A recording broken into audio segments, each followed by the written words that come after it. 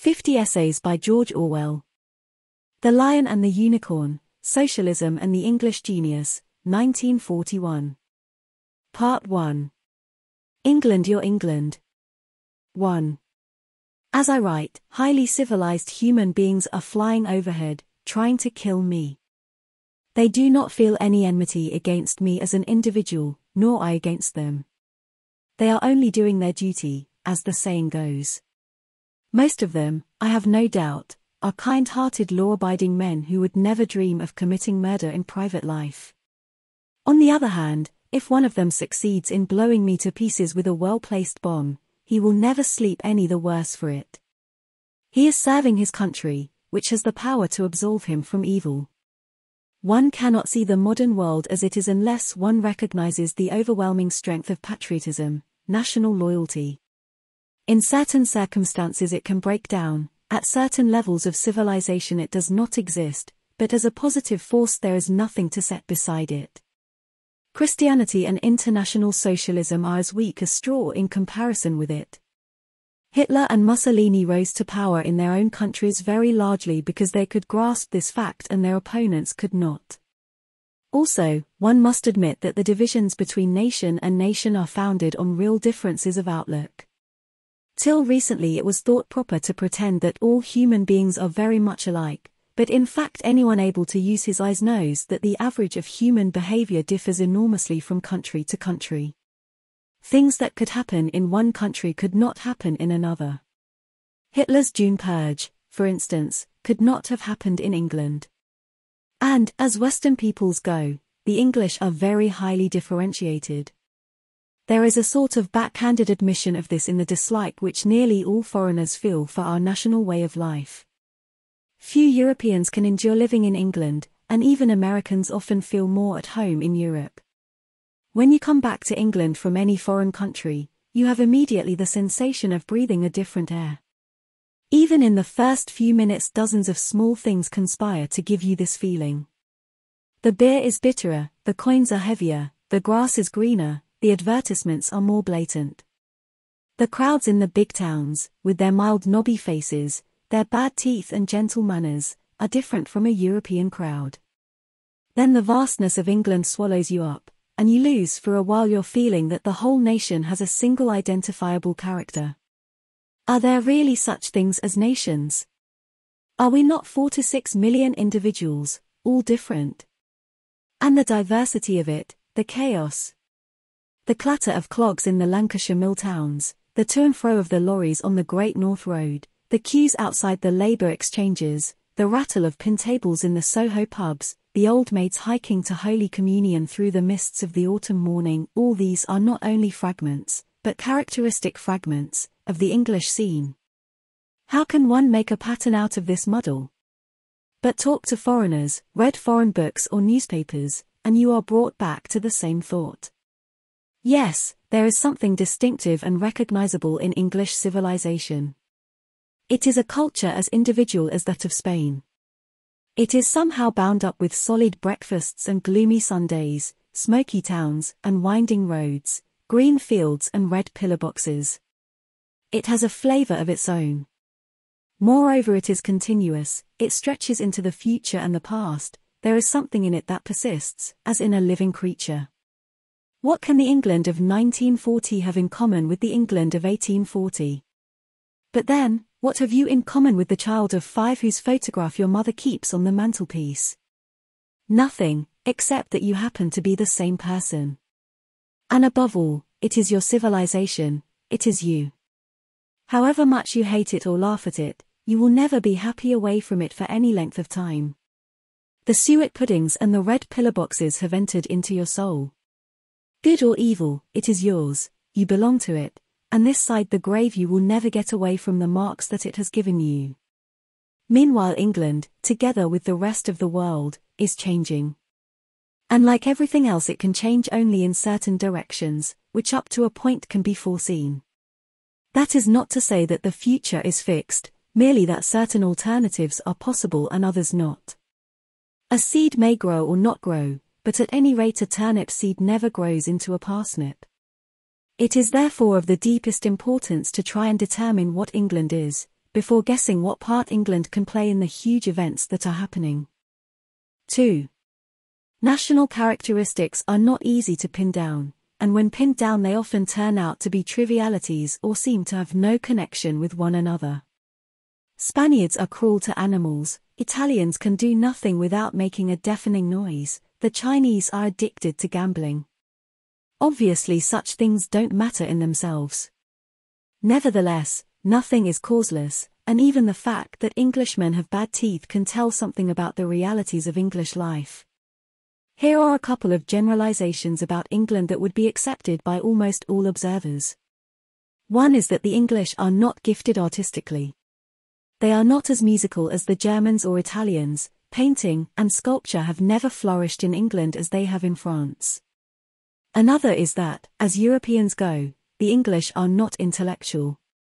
They have a horror of abstract thought, they feel no need for any philosophy or systematic worldview. Nor is this because they are practical, as they are so fond of claiming for themselves. One has only to look at their methods of town planning and water supply, their obstinate clinging to everything that is out of date and a nuisance, a spelling system that defies analysis, and a system of weights and measures that is intelligible only to the compilers of arithmetic books, to see how little they care about mere efficiency. But they have a certain power of acting without taking thought. Their world-famed hypocrisy, their double-faced attitude towards the empire, for instance, is bound up with this. Also, in moments of supreme crisis the whole nation can suddenly draw together and act upon a species of instinct, really a code of conduct which is understood by almost everyone, though never formulated. The phrase that Hitler coined for the Germans, a sleepwalking people, would have been better applied to the English. Not that there is anything to be proud of in being called a sleepwalker. But here it is worth noting a minor English trait which is extremely well marked though not often commented on, and that is a love of flowers. This is one of the first things that one notices when one reaches England from abroad, especially if one is coming from southern Europe. Does it not contradict the English indifference to the arts? Not really, because it is found in people who have no aesthetic feelings whatever. What it does link up with, however, is another English characteristic which is so much a part of us that we barely notice it, and that is the addiction to hobbies and spare time occupations, the privateness of English life. We are a nation of flower lovers, but also a nation of stamp collectors, pigeon fanciers, amateur carpenters, coupon snippers, darts players, crossword puzzle fans. All the culture that is most truly native centers round things which even when they are communal are not official, the pub, the football match, the back garden, the fireside and the nice cup of tea. The liberty of the individual is still believed in, almost as in the 19th century. But this has nothing to do with economic liberty, the right to exploit others for profit. It is the liberty to have a home of your own, to do what you like in your spare time, to choose your own amusements instead of having them chosen for you from above. The most hateful of all names in an English ear is Nosy Parker. It is obvious, of course, that even this purely private liberty is a lost cause. Like all other modern people, the English are in process of being numbered, labelled, conscripted, coordinated. But the pull of their impulses is in the other direction, and the kind of regimentation that can be imposed on them will be modified in consequence. No party rallies, no youth movements, no coloured shirts, no Jew-baiting or spontaneous demonstrations. No Gestapo either, in all probability. But in all societies the common people must live to some extent against the existing order. The genuinely popular culture of England is something that goes on beneath the surface, unofficially and more or less frowned on by the authorities. One thing one notices if one looks directly at the common people, especially in the big towns, is that they are not puritanical. They are inveterate gamblers, drink as much beer as their wages will permit, are devoted to bawdy jokes, and use probably the foulest language in the world. They have to satisfy these tastes in the face of astonishing, hypocritical laws, licensing laws, lottery acts, etc., which are designed to interfere with everybody but in practice allow everything to happen.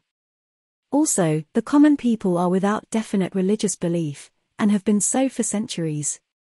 The Anglican Church never had a real hold on them, it was simply a preserve of the landed gentry, and the nonconformist sects only influenced minorities. And yet they have retained a deep tinge of Christian feeling, while almost forgetting the name of Christ. The power worship, which is the new religion of Europe, and which has infected the English intelligentsia, has never touched the common people. They have never caught up with power politics. The realism which is preached in Japanese and Italian newspapers would horrify them. One can learn a good deal about the spirit of England from the comic-coloured postcards that you see in the windows of cheap stationers' shops. These things are a sort of diary upon which the English people have unconsciously recorded themselves. Their old-fashioned outlook, their graded snobberies, their mixture of bawdiness and hypocrisy, their extreme gentleness, their deeply moral attitude to life, are all mirrored there. The gentleness of the English civilization is perhaps its most marked characteristic. You notice it the instant you set foot on English soil. It is a land where the bus conductors are good-tempered and the policemen carry no revolvers. In no country inhabited by white men is it easier to shove people off the pavement. And with this goes something that is always written off by European observers as decadence or hypocrisy, the English hatred of war and militarism. It is rooted deep in history, and it is strong in the lower middle class as well as the working class. Successive wars have shaken it but not destroyed it. Well within living memory it was common for the redcoats to be booed at in the streets and for the landlords of respectable public houses to refuse to allow soldiers on the premises. In peacetime, even when there are 2 million unemployed, it is difficult to fill the ranks of the tiny standing army, which is officered by the country gentry and a specialized stratum of the middle class, and manned by farm laborers and slum proletarians. The mass of the people are without military knowledge or tradition, and their attitude towards war is invariably defensive.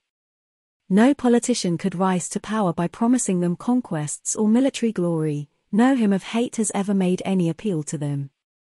In the last war the songs which the soldiers made up and sang of their own accord were not vengeful but humorous and mock-defeatist. Note, below. The only enemy they ever named was the sergeant major. Note, for example. I don't want to join the bloody army. I don't want to go unto the war. I want no more to roam. I'd rather stay at home. Living on the earnings of a whore. But it was not in that spirit that they fought. Author's footnote. In England all the boasting and flag-wagging, the Rule Britannia stuff, is done by small minorities. The patriotism of the common people is not vocal or even conscious. They do not retain among their historical memories the name of a single military victory. English literature, like other literatures, is full of battle poems, but it is worth noticing that the ones that have won for themselves a kind of popularity are always a tale of disasters and retreats. There is no popular poem about Trafalgar or Waterloo, for instance. Sir John Moore's army at Corunna, fighting a desperate rearguard action before escaping overseas, just like Dunkirk, has more appeal than a brilliant victory. The most stirring battle poem in English is about a brigade of cavalry which charged in the wrong direction. And of the last war, the 4 names which have really engraved themselves on the popular memory are Mons, Ypres, Gallipoli and Passchendaele, every time a disaster. The names of the great battles that finally broke the German armies are simply unknown to the general public. The reason why the English anti-militarism disgusts foreign observers is that it ignores the existence of the British Empire. It looks like sheer hypocrisy. After all, the English have absorbed a quarter of the earth and held onto it by means of a huge navy. How dare they then turn round and say that war is wicked? It is quite true that the English are hypocritical about their empire. In the working class this hypocrisy takes the form of not knowing that the empire exists. But their dislike of standing armies is a perfectly sound instinct.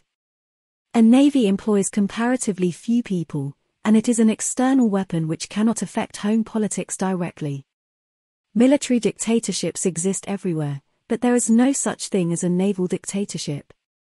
What English people of nearly all classes loathe from the bottom of their hearts is the swaggering officer type, the jingle of spurs and the crash of boots.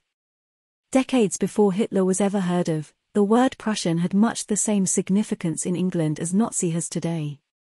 So deep does this feeling go that for 100 years past the officers of the British Army, in peacetime, have always worn civilian clothes when off duty. One rapid but fairly sure guide to the social atmosphere of a country is the parade step of its army. A military parade is really a kind of ritual dance, something like a ballet, expressing a certain philosophy of life. The goose step, for instance, is one of the most horrible sights in the world, far more terrifying than a dive bomber. It is simply an affirmation of naked power. Contained in it, quite consciously and intentionally, is the vision of a boot crashing down on a face. Its ugliness is part of its essence, for what it is saying is yes, I am ugly, and you daren't laugh at me, like the bully who makes faces at his victim. Why is the goose step not used in England? There are, heaven knows, plenty of army officers who would be only too glad to introduce some such thing. It is not used because the people in the street would laugh. Beyond a certain point, military display is only possible in countries where the common people dare not laugh at the army. The Italians adopted the goose step at about the time when Italy passed definitely under German control, and, as one would expect, they do it less well than the Germans. The Vichy government, if it survives, is bound to introduce a stiffer parade ground discipline into what is left of the French army. In the British army the drill is rigid and complicated, full of memories of the 18th century, but without definite swagger. The march is merely a formalized walk. It belongs to a society which is ruled by the sword, no doubt, but a sword which must never be taken out of the scabbard. And yet the gentleness of English civilization is mixed up with barbarities and anachronisms. Our criminal law is as out of date as the muskets in the Tower. Over against the Nazi stormtrooper you have got to set that typically English figure, the hanging judge, some gouty old bully with his mind rooted in the 19th century, handing out savage sentences. In England people are still hanged by the neck and flogged with the cat o' nine tails. Both of these punishments are obscene as well as cruel, but there has never been any genuinely popular outcry against them. People accept them, and Dartmoor, and Borstal, almost as they accept the weather. They are part of the law, which is assumed to be unalterable. Here one comes upon an all-important English trait, the respect for constitutionalism and legality, the belief in the law as something above the state and above the individual, something which is cruel and stupid, of course, but at any rate incorruptible. It is not that anyone imagines the law to be just. Everyone knows that there is one law for the rich and another for the poor. But no one accepts the implications of this. Everyone takes it for granted that the law, such as it is, will be respected, and feels a sense of outrage when it is not. Remarks like "they can't run me in," "I haven't done anything wrong," or "they can't do that, it's against the law," are part of the atmosphere of England. The professed enemies of society have this feeling as strongly as anyone else. One sees it in prison books like Wilfred Macartney's Walls Have Mouths or Jim Fillon's Jail Journey, in the solemn idiocies that take place at the trials of conscientious objectors, in letters to the papers from eminent Marxist professors, pointing out that this or that is a miscarriage of British justice. Everyone believes in his heart that the law can be, ought to be, and, on the whole, will be impartially administered. The totalitarian idea that there is no such thing as law, there is only power, has never taken root. Even the intelligentsia have only accepted it in theory. An illusion can become a half-truth, a mask can alter the expression of a face. The familiar arguments to the effect that democracy is just the same as or just as bad as totalitarianism never take account of this fact. All such arguments boil down to saying that half a loaf is the same as no bread. In England such concepts as justice, liberty and objective truth are still believed in. They may be illusions, but they are very powerful illusions. The belief in them influences conduct. National life is different because of them. In proof of which, look about you. Where are the rubber truncheons? Where is the castor oil? The sword is still in the scabbard, and while it stays there corruption cannot go beyond a certain point. The English electoral system, for instance, is an all but open fraud. In a dozen obvious ways it is gerrymandered in the interest of the moneyed class. But until some deep change has occurred in the public mind, it cannot become completely corrupt. You do not arrive at the polling booth to find men with revolvers telling you which way to vote, nor are the votes miscounted, nor is there any direct bribery. Even hypocrisy is a powerful safeguard. The hanging judge, that evil old man in scarlet robe and horsehair wig, whom nothing short of dynamite will ever teach what century he is living in, but who will at any rate interpret the law according to the books and will in no circumstances take a money bribe, is one of the symbolic figures of England.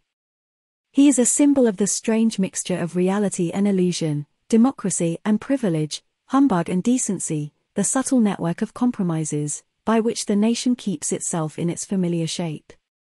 3.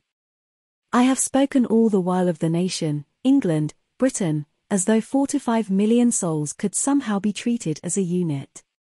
But is not England notoriously two nations, the rich and the poor?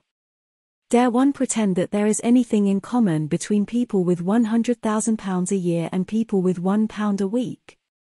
And even Welsh and Scottish readers are likely to have been offended because I have used the word England oftener than Britain, as though the whole population dwelt in London and the home counties and neither north nor west possessed a culture of its own. One gets a better view of this question if one considers the minor point first. It is quite true that the so-called races of Britain feel themselves to be very different from one another. A Scotsman, for instance, does not thank you if you call him an Englishman. You can see the hesitation we feel on this point by the fact that we call our islands by no less than 6 different names: England, Britain, Great Britain, the British Isles, the United Kingdom and, in very exalted moments, Albion. Even the differences between North and South England loom large in our own eyes. But somehow these differences fade away the moment that any two Britons are confronted by a European. It is very rare to meet a foreigner, other than an American, who can distinguish between English and Scots or even English and Irish. To a Frenchman, the Breton and the Auvergnat seem very different beings, and the accent of Marseilles is a stock joke in Paris. Yet we speak of France and the French, recognizing France as an entity, a single civilization, which in fact it is. So also with ourselves. Looked at from the outsider, even the Cockney and the Yorkshireman have a strong family resemblance. And even the distinction between rich and poor dwindles somewhat when one regards the nation from the outside. There is no question about the inequality of wealth in England. It is grosser than in any European country, and you have only to look down the nearest street to see it. Economically, England is certainly two nations, if not 3 or 4. But at the same time the vast majority of the people feel themselves to be a single nation and are conscious of resembling one another more than they resemble foreigners. Patriotism is usually stronger than class hatred, and always stronger than any kind of internationalism. Except for a brief moment in 1920, the hands-off Russia movement, the British working class have never thought or acted internationally. For 2.5 years they watched their comrades in Spain slowly strangled, and never aided them by even a single strike, note below. But when their own country, the country of Lord Nuffield and Mr. Montague Norman, was in danger, their attitude was very different. At the moment when it seemed likely that England might be invaded, Anthony Eden appealed over the radio for local defence volunteers. He got 250,000 men in the first 24 hours, and another million in the subsequent month. One has only to compare these figures with, for instance, the number of conscientious objectors to see how vast is the strength of traditional loyalties compared with new ones. Note, it is true that they aided them to a certain extent with money. Still, the sums raised for the various Aid Spain funds would not equal 5% of the turnover of the football pools during the same period. Author's footnote. In England patriotism takes different forms in different classes, but it runs like a connecting thread through nearly all of them. Only the Europeanized intelligentsia are really immune to it. As a positive emotion it is stronger in the middle class than in the upper class. The cheap public schools, for instance, are more given to patriotic demonstrations than the expensive ones, but the number of definitely treacherous rich men, the larval quisling type, is probably very small. In the working class, patriotism is profound, but it is unconscious. The working man's heart does not leap when he sees a Union Jack. But the famous insularity and xenophobia of the English is far stronger in the working class than in the bourgeoisie. In all countries the poor are more national than the rich, but the English working class are outstanding in their abhorrence of foreign habits. Even when they are obliged to live abroad for years, they refuse either to accustom themselves to foreign food or to learn foreign languages. Nearly every Englishman of working-class origin considers it effeminate to pronounce a foreign word correctly. During the War of 1914-18, the English working class were in contact with foreigners to an extent that is rarely possible. The sole result was that they brought back a hatred of all Europeans, except the Germans, whose courage they admired. In 4 years on French soil they did not even acquire a liking for wine. The insularity of the English, their refusal to take foreigners seriously, is a folly that has to be paid for very heavily from time to time. But it plays its part in the English mystique, and the intellectuals who have tried to break it down have generally done more harm than good. At bottom it is the same quality in the English character that repels the tourist and keeps out the invader. Here one comes back to 2 English characteristics that I pointed out, seemingly at random, at the beginning of the last chapter. One is the lack of artistic ability. This is perhaps another way of saying that the English are outside the European culture. For there is one art in which they have shown plenty of talent, namely literature. But this is also the only art that cannot cross frontiers. Literature, especially poetry, and lyric poetry most of all, is a kind of family joke, with little or no value outside its own language group. Except for Shakespeare, the best English poets are barely known in Europe, even as names. The only poets who are widely read are Byron, who is admired for the wrong reasons, and Oscar Wilde, who is pitied as a victim of English hypocrisy. And linked up with this, though not very obviously, is the lack of philosophical faculty, the absence in nearly all Englishmen of any need for an ordered system of thought or even for the use of logic. Up to a point, the sense of national unity is a substitute for a worldview. Just because patriotism is all but universal and not even the rich are uninfluenced by it, there can be moments when the whole nation suddenly swings together and does the same thing, like a herd of cattle facing a wolf. There was such a moment, unmistakably, at the time of the disaster in France. After 8 months of vaguely wondering what the war was about, the people suddenly knew what they had got to do, first, to get the army away from Dunkirk, and secondly to prevent invasion. It was like the awakening of a giant. Quick! Danger! The Philistines be upon thee, Samson! And then the swift unanimous action and, then, alas, the prompt relapse into sleep. In a divided nation that would have been exactly the moment for a big peace movement to arise. But does this mean that the instinct of the English will always tell them to do the right thing? Not at all, merely that it will tell them to do the same thing. In the 1931 general election, for instance, we all did the wrong thing in perfect unison. We were as single-minded as the Gadarene swine. But I honestly doubt whether we can say that we were shoved down the slope against our will. It follows that British democracy is less of a fraud than it sometimes appears. A foreign observer sees only the huge inequality of wealth, the unfair electoral system, the governing class control over the press, the radio, and education, and concludes that democracy is simply a polite name for dictatorship. But this ignores the considerable agreement that does unfortunately exist between the leaders and the led. However much one may hate to admit it, it is almost certain that between 1931 and 1940 the national government represented the will of the mass of the people. It tolerated slums, unemployment and a cowardly foreign policy. Yes, but so did public opinion. It was a stagnant period, and its natural leaders were mediocrities. In spite of the campaigns of a few thousand left-wingers, it is fairly certain that the bulk of the English people were behind Chamberlain's foreign policy. More, it is fairly certain that the same struggle was going on in Chamberlain's mind as in the minds of ordinary people.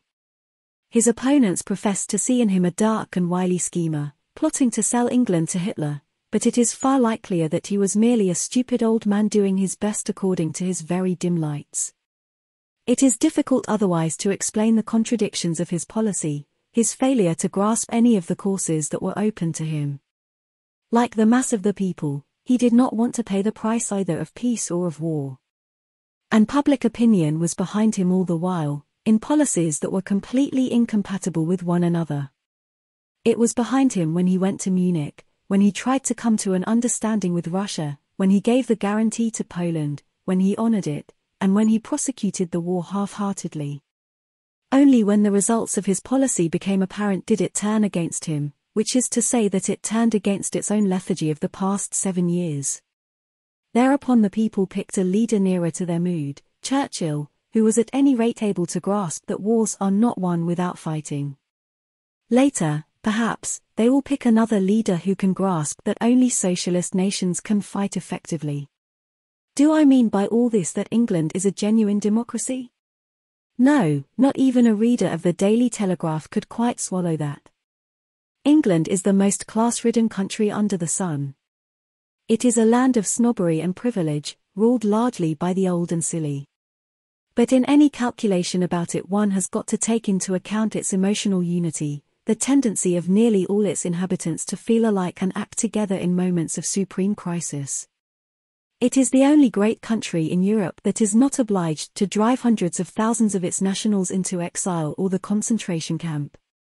At this moment, after a year of war, newspapers and pamphlets abusing the government, praising the enemy and clamoring for surrender are being sold on the streets, almost without interference. And this is less from a respect for freedom of speech than from a simple perception that these things don't matter.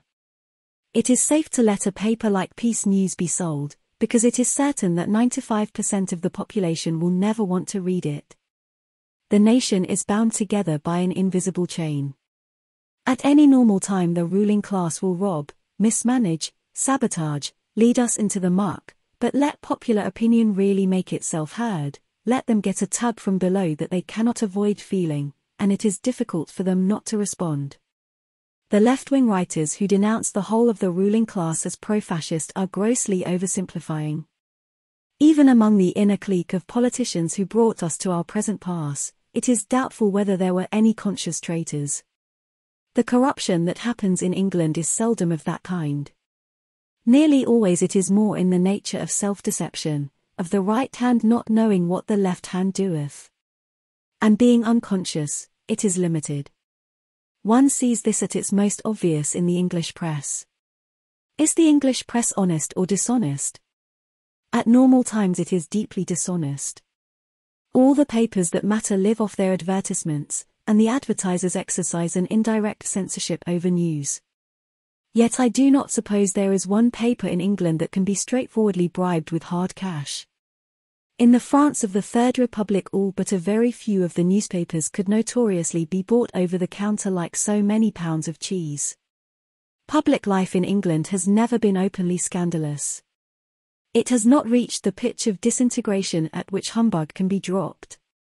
England is not the jeweled isle of Shakespeare's much-quoted Message, nor is it the inferno depicted by Dr. Goebbels. More than either it resembles a family, a rather stuffy Victorian family, with not many black sheep in it but with all its cupboards bursting with skeletons.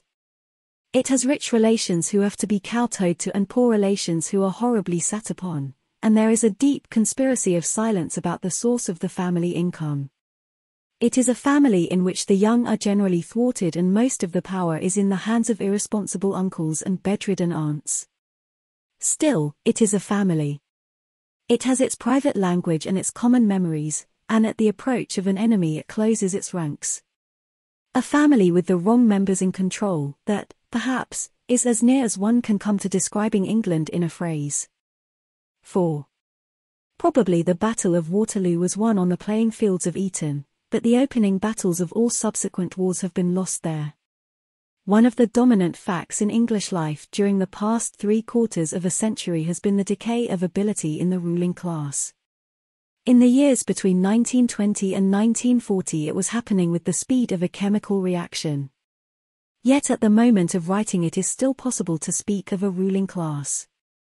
Like the knife which has had 2 new blades and 3 new handles, the upper fringe of English society is still almost what it was in the mid-19th century.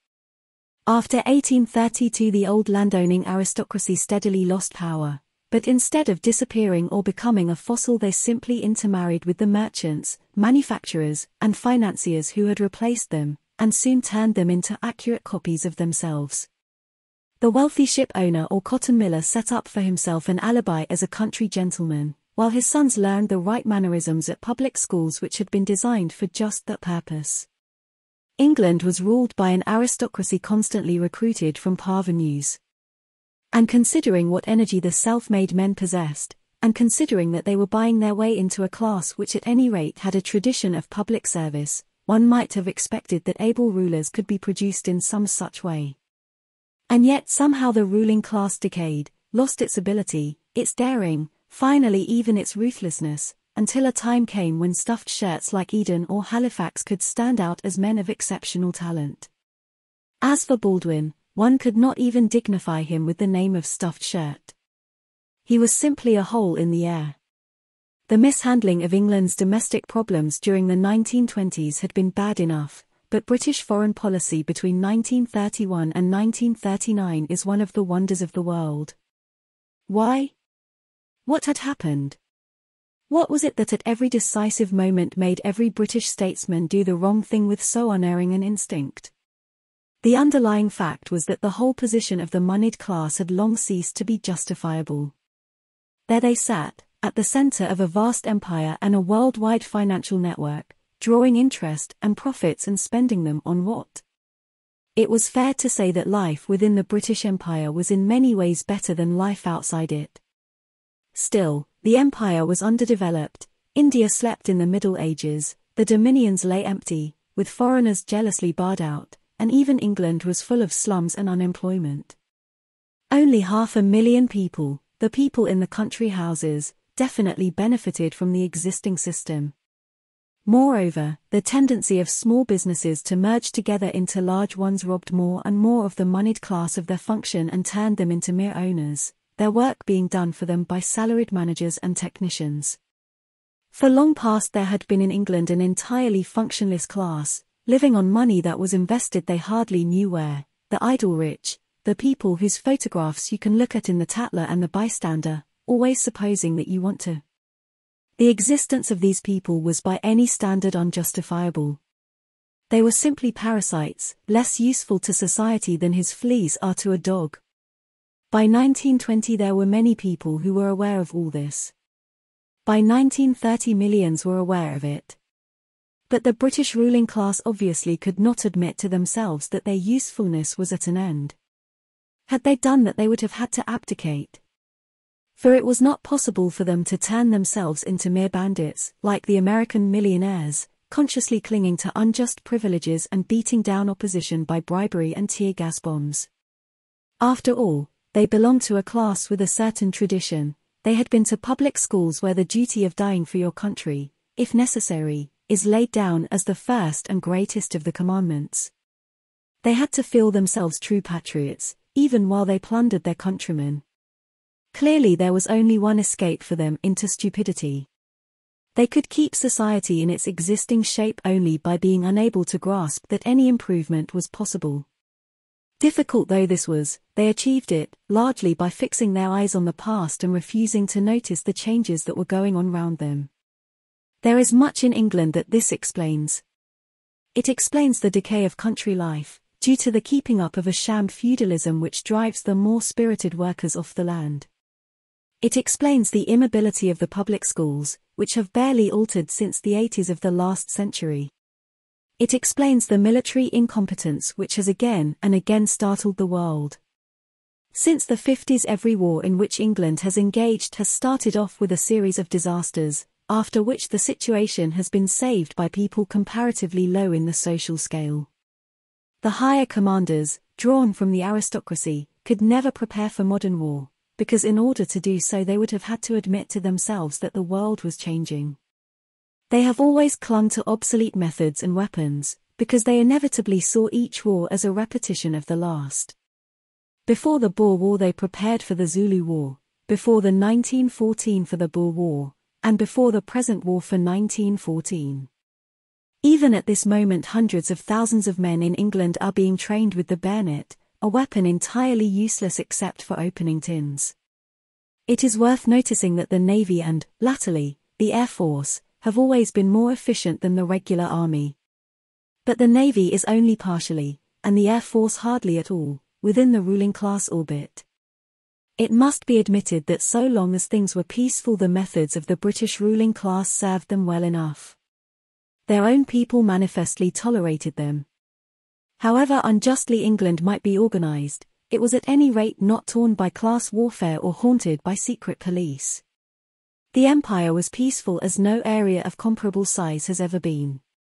Throughout its vast extent, nearly a quarter of the earth, there were fewer armed men than would be found necessary by a minor Balkan state. As people to live under, and looking at them merely from a liberal, negative standpoint, the British ruling class had their points. They were preferable to the truly modern men, the Nazis and fascists. But it had long been obvious that they would be helpless against any serious attack from the outside. They could not struggle against Nazism or fascism, because they could not understand them. Neither could they have struggled against communism, if communism had been a serious force in Western Europe. To understand fascism they would have had to study the theory of socialism, which would have forced them to realize that the economic system by which they lived was unjust, inefficient and out of date. But it was exactly this fact that they had trained themselves never to face. They dealt with fascism as the cavalry generals of 1914 dealt with the machine guns, by ignoring it. After years of aggression and massacres, they had grasped only one fact, that Hitler and Mussolini were hostile to communism. Therefore, it was argued, they must be friendly to the British dividend drawer. Hence the truly frightening spectacle of conservative M.P.S. wildly cheering the news that British ships, bringing food to the Spanish Republican government, had been bombed by Italian aeroplanes. Even when they had begun to grasp that fascism was dangerous, its essentially revolutionary nature, the huge military effort it was capable of making, the sort of tactics it would use, were quite beyond their comprehension. At the time of the Spanish Civil War, anyone with as much political knowledge as can be acquired from a sixpenny pamphlet on socialism knew that, if Franco won, the result would be strategically disastrous for England. And yet generals and admirals who had given their lives to the study of war were unable to grasp this fact. This vein of political ignorance runs right through English official life, through cabinet ministers, ambassadors, consuls, judges, magistrates, policemen.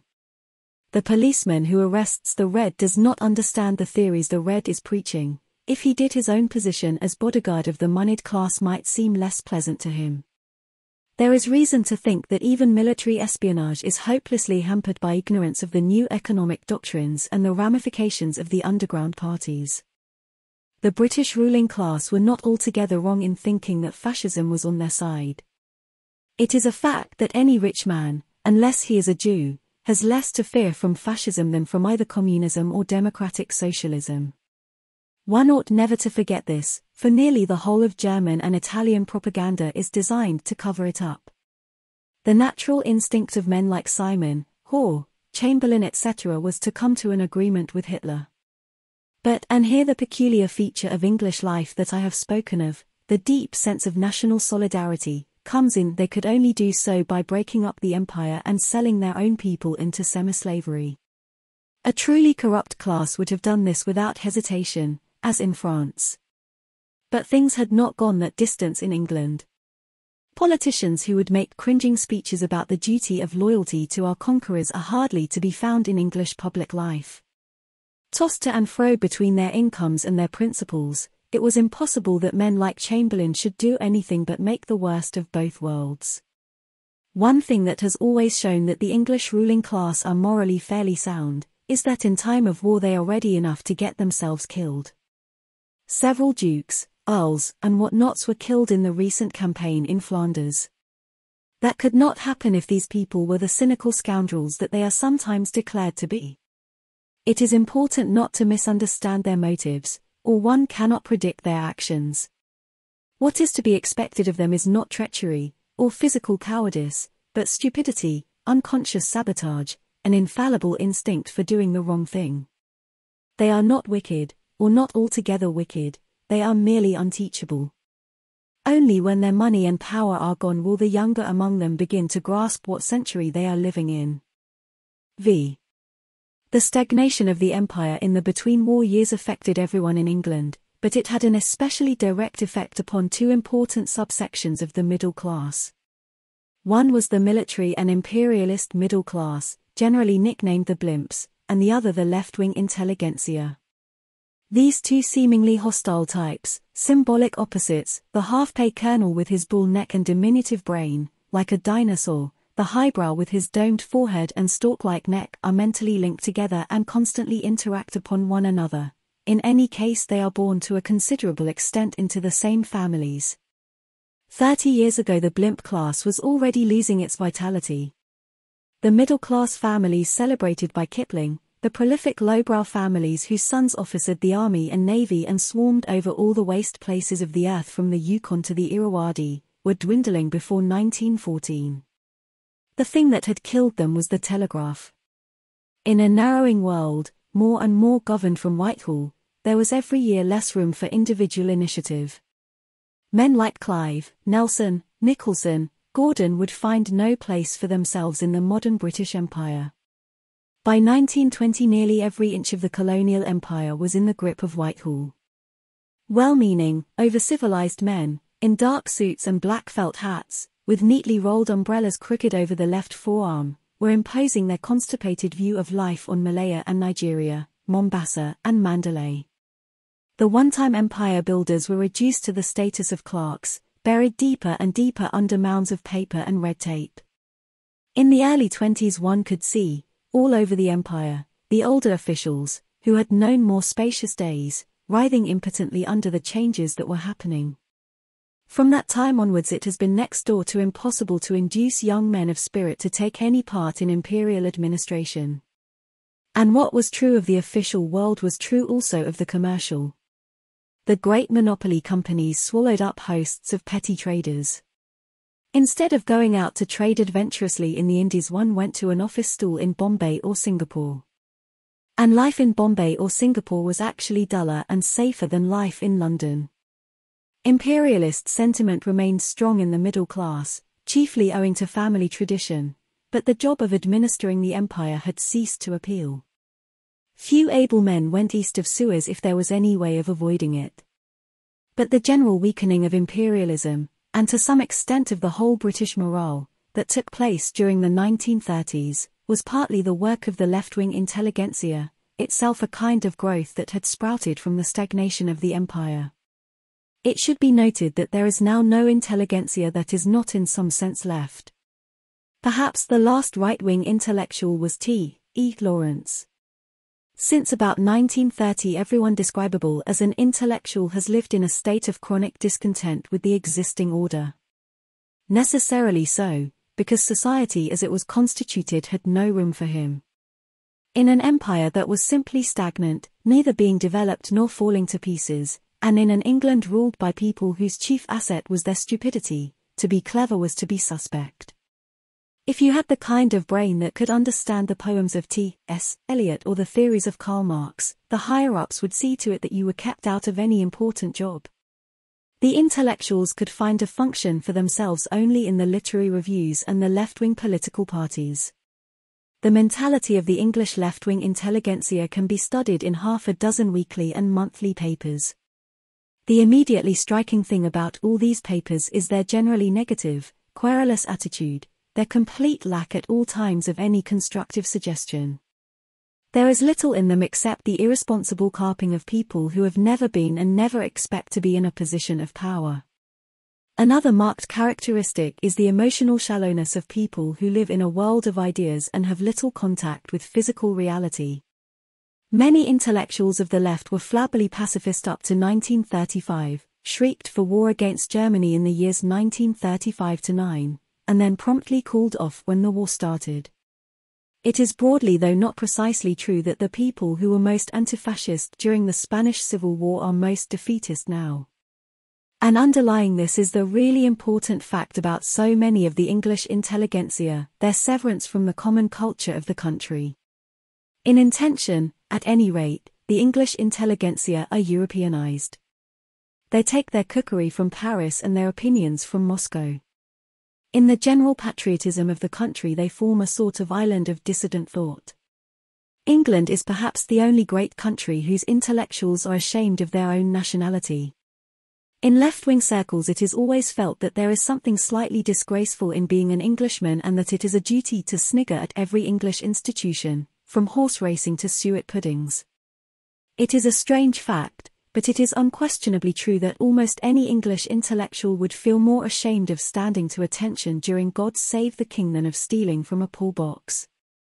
All through the critical years many left-wingers were chipping away at English morale, trying to spread an outlook that was sometimes squashily pacifist, sometimes violently pro-Russian, but always anti-British.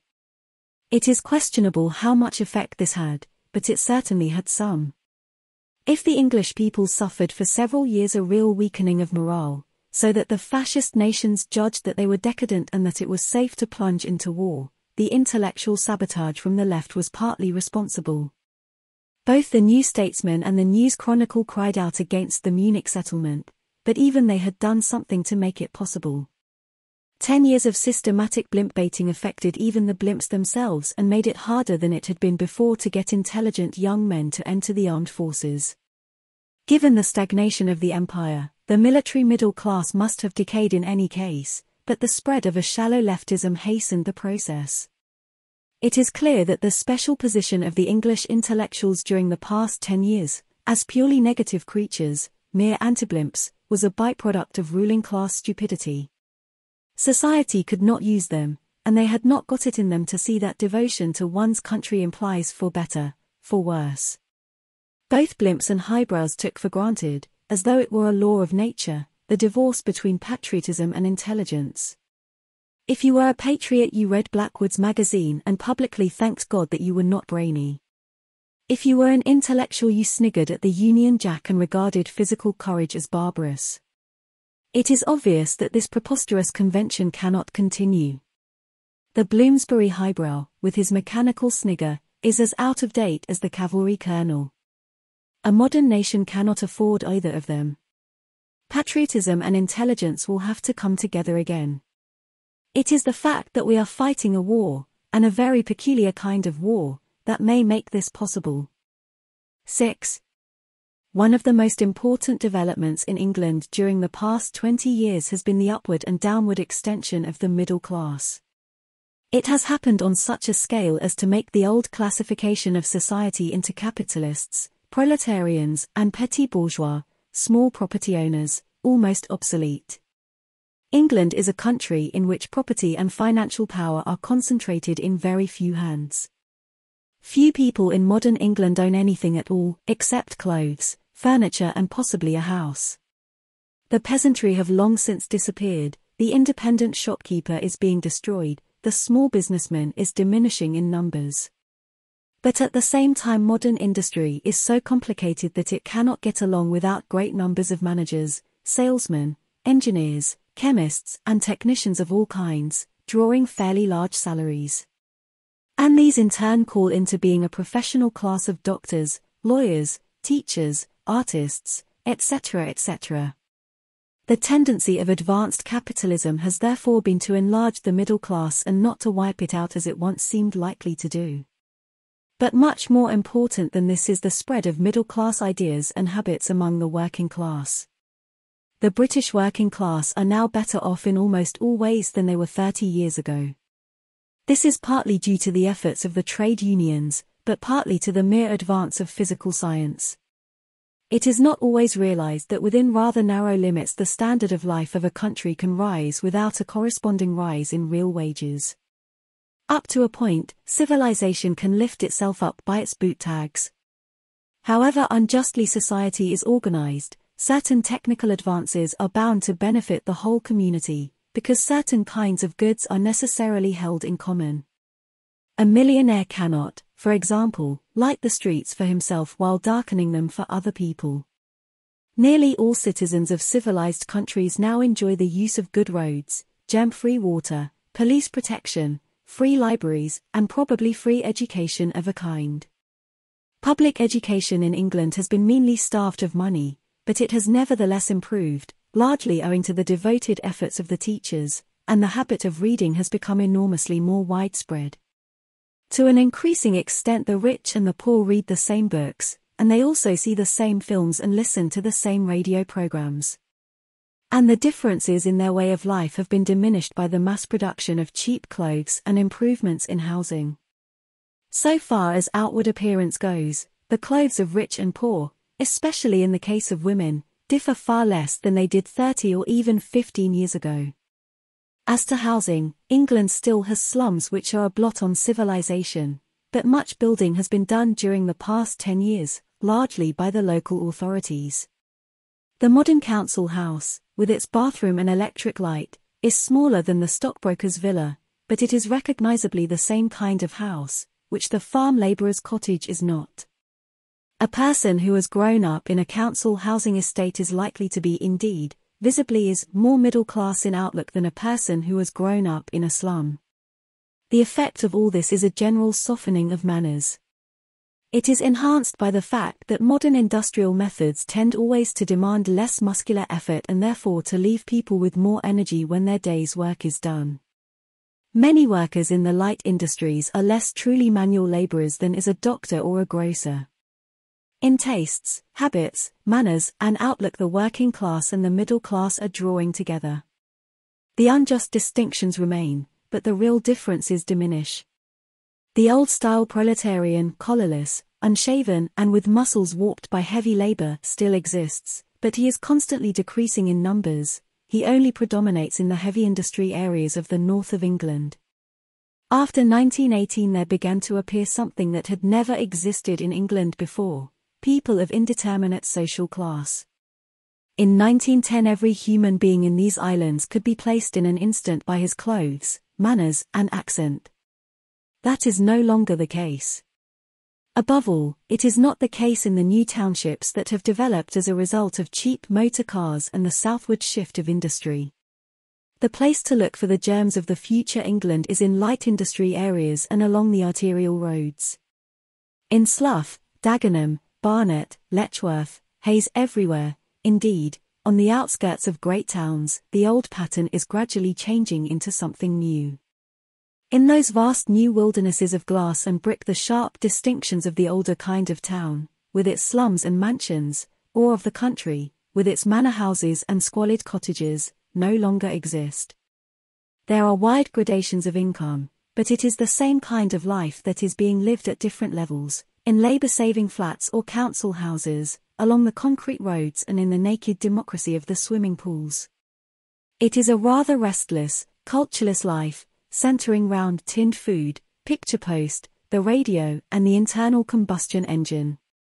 It is a civilization in which children grow up with an intimate knowledge of magnetos and in complete ignorance of the Bible. To that civilization belong the people who are most at home in and most definitely of the modern world, the technicians and the higher-paid skilled workers, the airmen and their mechanics, the radio experts, film producers, popular journalists, and industrial chemists. They are the indeterminate stratum at which the older class distinctions are beginning to break down. This war, unless we are defeated, will wipe out most of the existing class privileges. There are every day fewer people who wish them to continue. Nor need we fear that as the pattern changes, life in England will lose its peculiar flavour. The new red cities of Greater London are crude enough, but these things are only the rash that accompanies a change. In whatever shape England emerges from the war, it will be deeply tinged with the characteristics that I have spoken of earlier. The intellectuals who hope to see it Russianized or Germanized will be disappointed. The gentleness, the hypocrisy, the thoughtlessness, the reverence for law and the hatred of uniforms will remain, along with the suet puddings and the misty skies. It needs some very great disaster, such as prolonged subjugation by a foreign enemy, to destroy a national culture. The stock exchange will be pulled down, the horse plough will give way to the tractor, the country houses will be turned into children's holiday camps, the Eton and Harrow match will be forgotten, but England will still be England, an everlasting animal stretching into the future and the past, and, like all living things, having the power to change out of recognition and yet remain the same. Part 2. Shopkeepers at War. 1. I began this book to the tune of German bombs, and I begin this second chapter in the added racket of the barrage. The yellow gun flashes are lighting the sky, the splinters are rattling on the housetops, and London Bridge is falling down, falling down, falling down. Anyone able to read a map knows that we are in deadly danger. I do not mean that we are beaten or need be beaten. Almost certainly the outcome depends on our own will. But at this moment we are in the soup, full fathom 5, and we have been brought there by follies which we are still committing and which will drown us altogether if we do not mend our ways quickly. What this war has demonstrated is that private capitalism, that is, an economic system in which land, factories, mines and transport are owned privately and operated solely for profit, does not work. It cannot deliver the goods. This fact had been known to millions of people for years past, but nothing ever came of it, because there was no real urge from below to alter the system, and those at the top had trained themselves to be impenetrably stupid on just this point. Argument and propaganda got one nowhere. The lords of property simply sat on their bottoms and proclaimed that all was for the best. Hitler's conquest of Europe, however, was a physical debunking of capitalism. War, for all its evil, is at any rate an unanswerable test of strength, like a trial grip machine. Great strength returns the penny, and there is no way of faking the result. When the nautical screw was first invented, there was a controversy that lasted for years as to whether screw steamers or paddle steamers were better. The paddle steamers, like all obsolete things, had their champions, who supported them by ingenious arguments. Finally, however, a distinguished admiral tied a screw steamer and a paddle steamer of equal horsepower stern to stern and set their engines running. That settled the question once and for all. And it was something similar that happened on the fields of Norway and of Flanders. Once and for all it was proved that a planned economy is stronger than a planless one. But it is necessary here to give some kind of definition to those much abused words, socialism and fascism. Socialism is usually defined as common ownership of the means of production. Crudely, the state, representing the whole nation, owns everything, and everyone is a state employee. This does not mean that people are stripped of private possessions such as clothes and furniture, but it does mean that all productive goods, such as land, mines, ships and machinery, are the property of the state. The state is the sole large-scale producer. It is not certain that socialism is in all ways superior to capitalism, but it is certain that, unlike capitalism, it can solve the problems of production and consumption. At normal times a capitalist economy can never consume all that it produces, so that there is always a wasted surplus, wheat burned in furnaces, herrings dumped back into the sea etc., and always unemployment. In time of war, on the other hand, it has difficulty in producing all that it needs, because nothing is produced unless someone sees his way to making a profit out of it. In a socialist economy these problems do not exist. The state simply calculates what goods will be needed and does its best to produce them. Production is only limited by the amount of labor and raw materials. Money, for internal purposes, ceases to be a mysterious all-powerful thing and becomes a sort of coupon or ration ticket, issued in sufficient quantities to buy up such consumption goods as may be available at the moment. However, it has become clear in the last few years that common ownership of the means of production is not in itself a sufficient definition of socialism.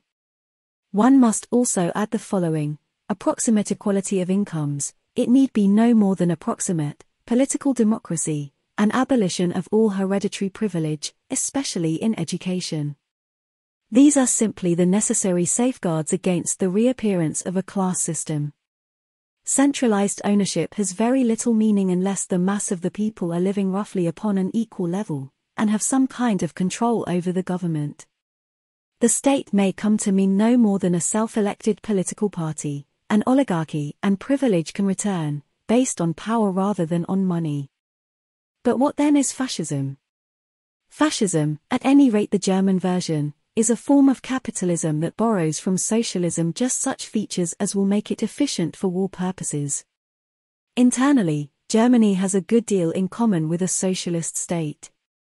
Ownership has never been abolished, there are still capitalists and workers, and this is the important point, and the real reason why rich men all over the world tend to sympathize with fascism. Generally speaking, the same people are capitalists and the same people workers as before the Nazi revolution. But at the same time the state, which is simply the Nazi party, is in control of everything. It controls investment, raw materials, rates of interest, working hours, wages. The factory owner still owns his factory, but he is for practical purposes reduced to the status of a manager. Everyone is in effect a state employee, though the salaries vary very greatly. The mere efficiency of such a system, the elimination of waste and obstruction, is obvious. In 7 years it has built up the most powerful war machine the world has ever seen. But the idea underlying fascism is irreconcilably different from that which underlies socialism. Socialism aims, ultimately, at a world state of free and equal human beings. It takes the equality of human rights for granted. Nazism assumes just the opposite. The driving force behind the Nazi movement is the belief in human inequality, the superiority of Germans to all other races, the right of Germany to rule the world. Outside the German Reich it does not recognize any obligations. Eminent Nazi professors have proved over and over again that only Nordic man is fully human, have even mooted the idea that non-Nordic peoples, such as ourselves, can interbreed with gorillas. Therefore, while a species of war socialism exists within the German state, its attitude towards conquered nations is frankly that of an exploiter. The function of the Czechs, Poles, French, etc. is simply to produce such goods as Germany may need, and get in return just as little as will keep them from open rebellion. If we are conquered, our job will probably be to manufacture weapons for Hitler's forthcoming wars with Russia and America.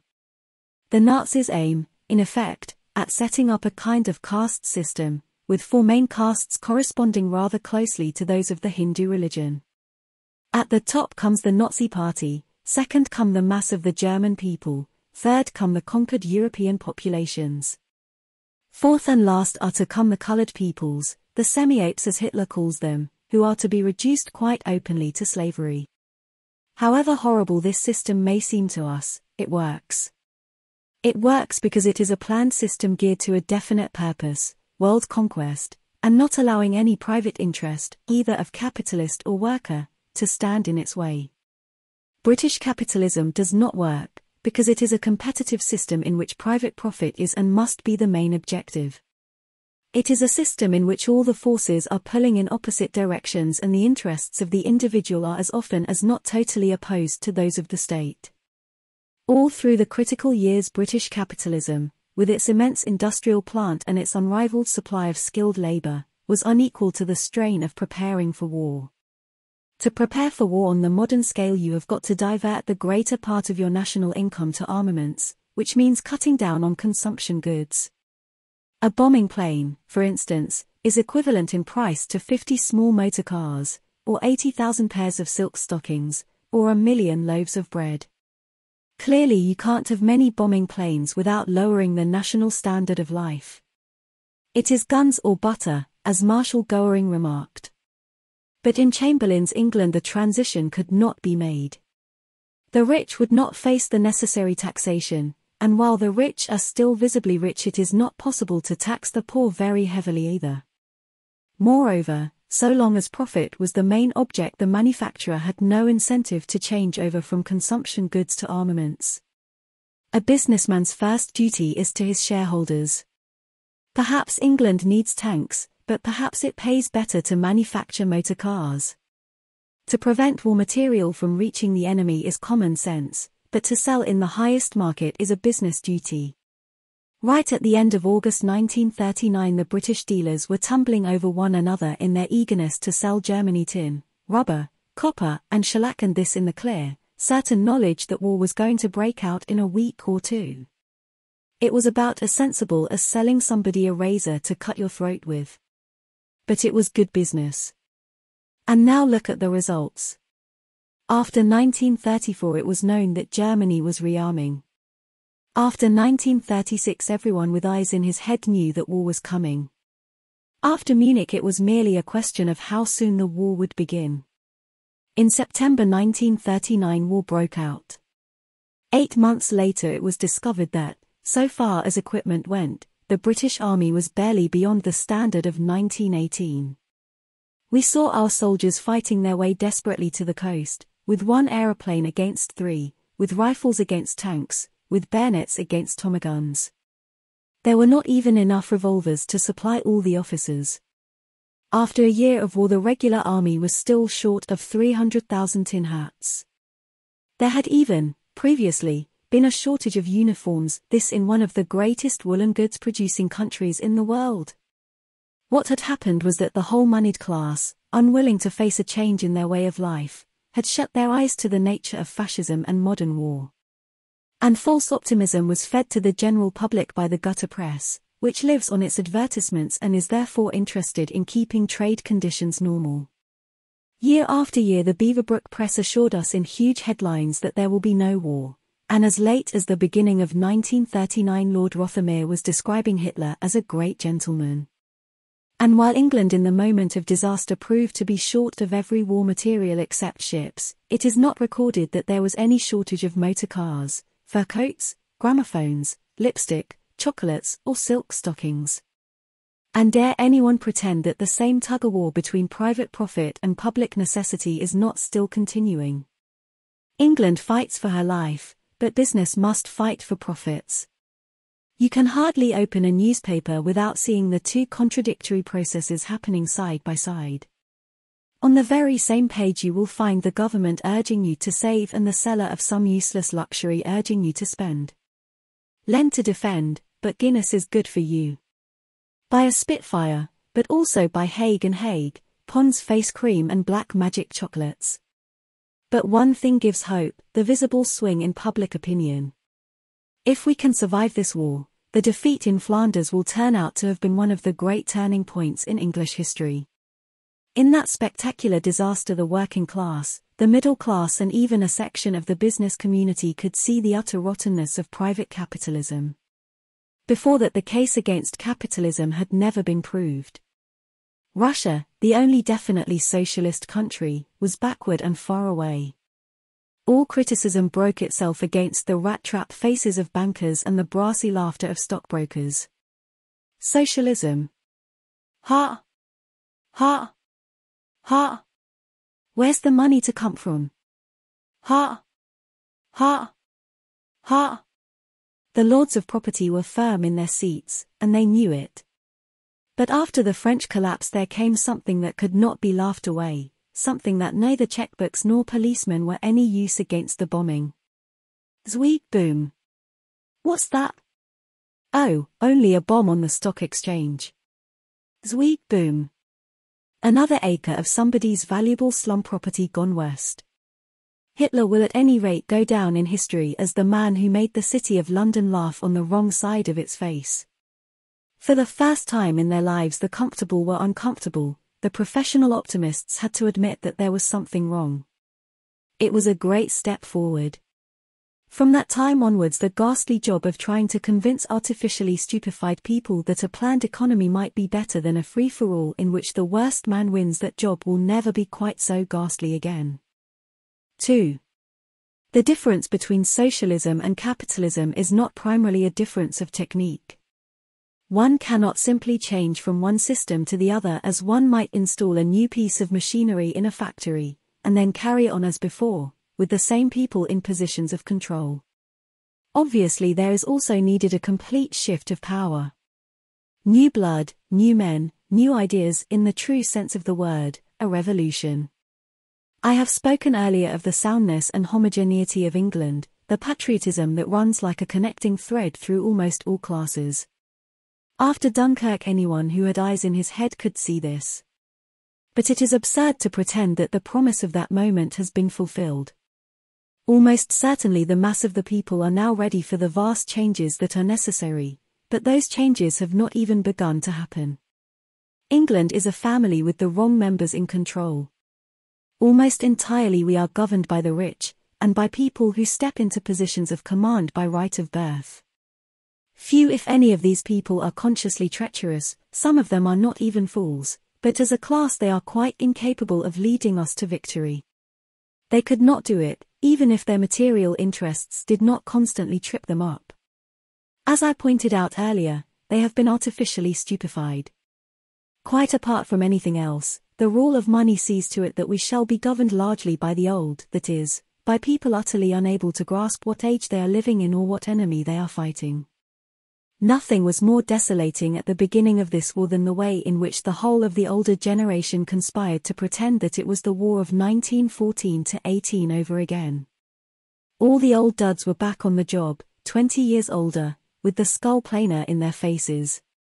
Ian Hay was cheering up the troops, Belloc was writing articles on strategy, Moore doing broadcasts, Bent's father drawing cartoons. It was like a tea party of ghosts. And that state of affairs has barely altered.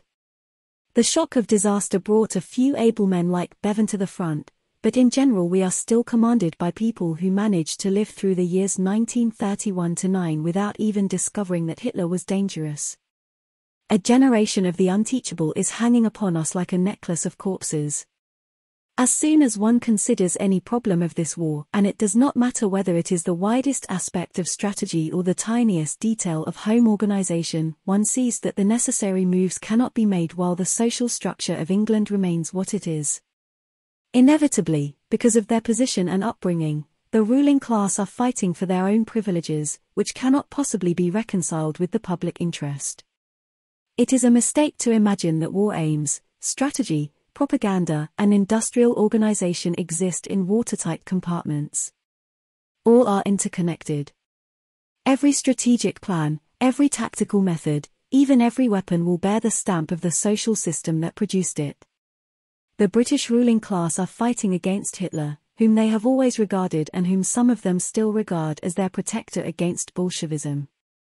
That does not mean that they will deliberately sell out, but it does mean that at every decisive moment they are likely to falter, pull their punches, do the wrong thing.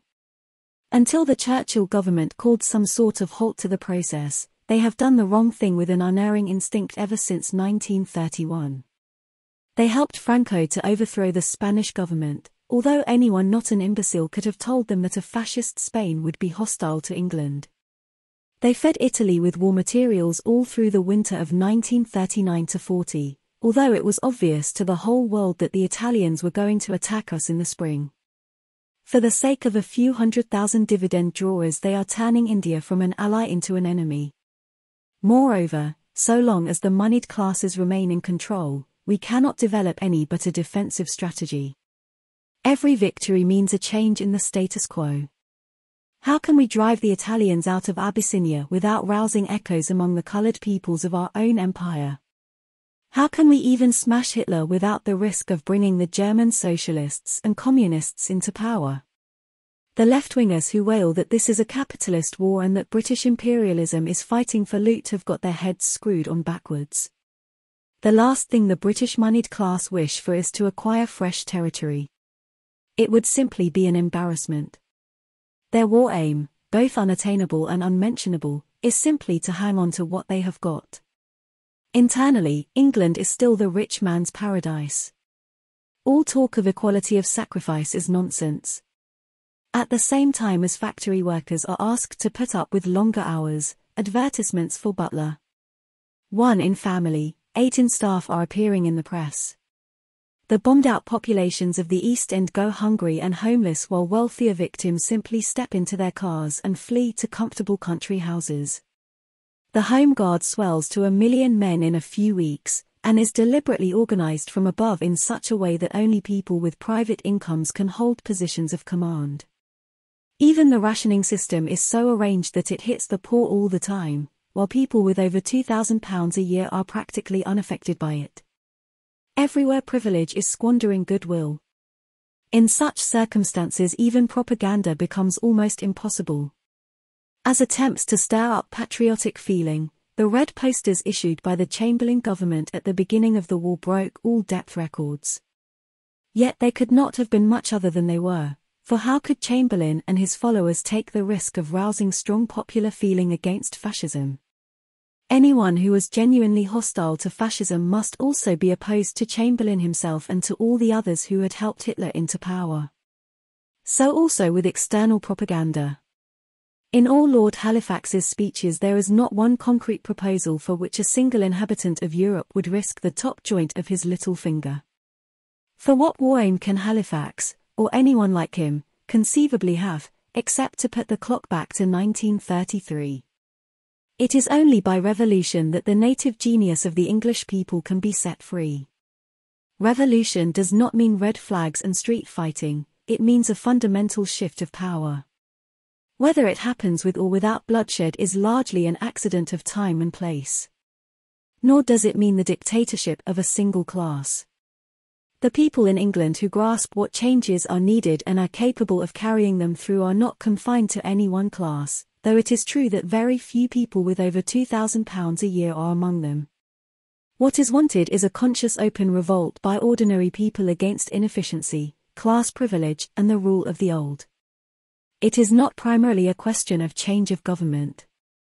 British governments do, broadly speaking, represent the will of the people, and if we alter our structure from below we shall get the government we need. Ambassadors, generals, officials, and colonial administrators who are senile or pro-fascist are more dangerous than cabinet ministers whose follies have to be committed in public. Right through our national life we have got to fight against privilege, against the notion that a half-witted public schoolboy is better fitted for command than an intelligent mechanic. Although there are gifted and honest individuals among them, we have got to break the grip of the moneyed class as a whole. England has got to assume its real shape. The England that is only just beneath the surface, in the factories and the newspaper offices, in the aeroplanes and the submarines, has got to take charge of its own destiny. In the short run, equality of sacrifice, war communism, is even more important than radical economic changes. It is very necessary that industry should be nationalized, but it is more urgently necessary that such monstrosities as butlers and private incomes should disappear forthwith. Almost certainly the main reason why the Spanish Republic could keep up the fight for 2.5 years against impossible odds was that there were no gross contrasts of wealth. The people suffered horribly, but they all suffered alike. When the private soldier had not a cigarette, the general had not one either. Given equality of sacrifice, the morale of a country like England would probably be unbreakable. But at present we have nothing to appeal to except traditional patriotism, which is deeper here than elsewhere, but is not necessarily bottomless. At some point or another you have got to deal with the man who says I should be no worse off under Hitler. But what answer can you give him, that is, what answer that you can expect him to listen to while common soldiers risk their lives for 2 and 6 a day, and fat women ride about in Rolls-Royce cars, nursing Pekineses? It is quite likely that this war will last 3 years. It will mean cruel overwork, cold dull winters, uninteresting food, lack of amusements, prolonged bombing. It cannot but lower the general standard of living, because the essential act of war is to manufacture armaments instead of consumable goods. The working class will have to suffer terrible things. And they will suffer them, almost indefinitely, provided that they know what they are fighting for. They are not cowards, and they are not even internationally minded. They can stand all that the Spanish workers stood, and more. But they will want some kind of proof that a better life is ahead for themselves and their children. The one sure earnest of that is that when they are taxed and overworked they shall see that the rich are being hit even harder. And if the rich squeal audibly, so much the better. We can bring these things about, if we really want to. It is not true that public opinion has no power in England. It never makes itself heard without achieving something. It has been responsible for most of the changes for the better during the past 6 months. But we have moved with glacier-like slowness, and we have learned only from disasters. It took the fall of Paris to get rid of Chamberlain and the unnecessary suffering of scores of thousands of people in the East End to get rid or partially rid of Sir John Anderson. It is not worth losing a battle in order to bury a corpse. For we are fighting against swift evil intelligences, and time presses, and history to the defeated may say alas, but cannot alter or pardon. 3. During the last 6 months there has been much talk of the fifth column. From time to time obscure lunatics have been jailed for making speeches in favor of Hitler, and large numbers of German refugees have been interned, a thing which has almost certainly done us great harm in Europe. It is of course obvious that the idea of a large, organized army of fifth columnists suddenly appearing on the streets with weapons in their hands, as in Holland and Belgium, is ridiculous. Nevertheless, a fifth column danger does exist. One can only consider it if one also considers in what way England might be defeated. It does not seem probable that air bombing can settle a major war.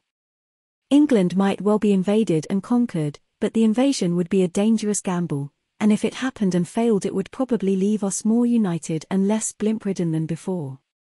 Moreover, if England were overrun by foreign troops, the English people would know that they had been beaten and would continue the struggle.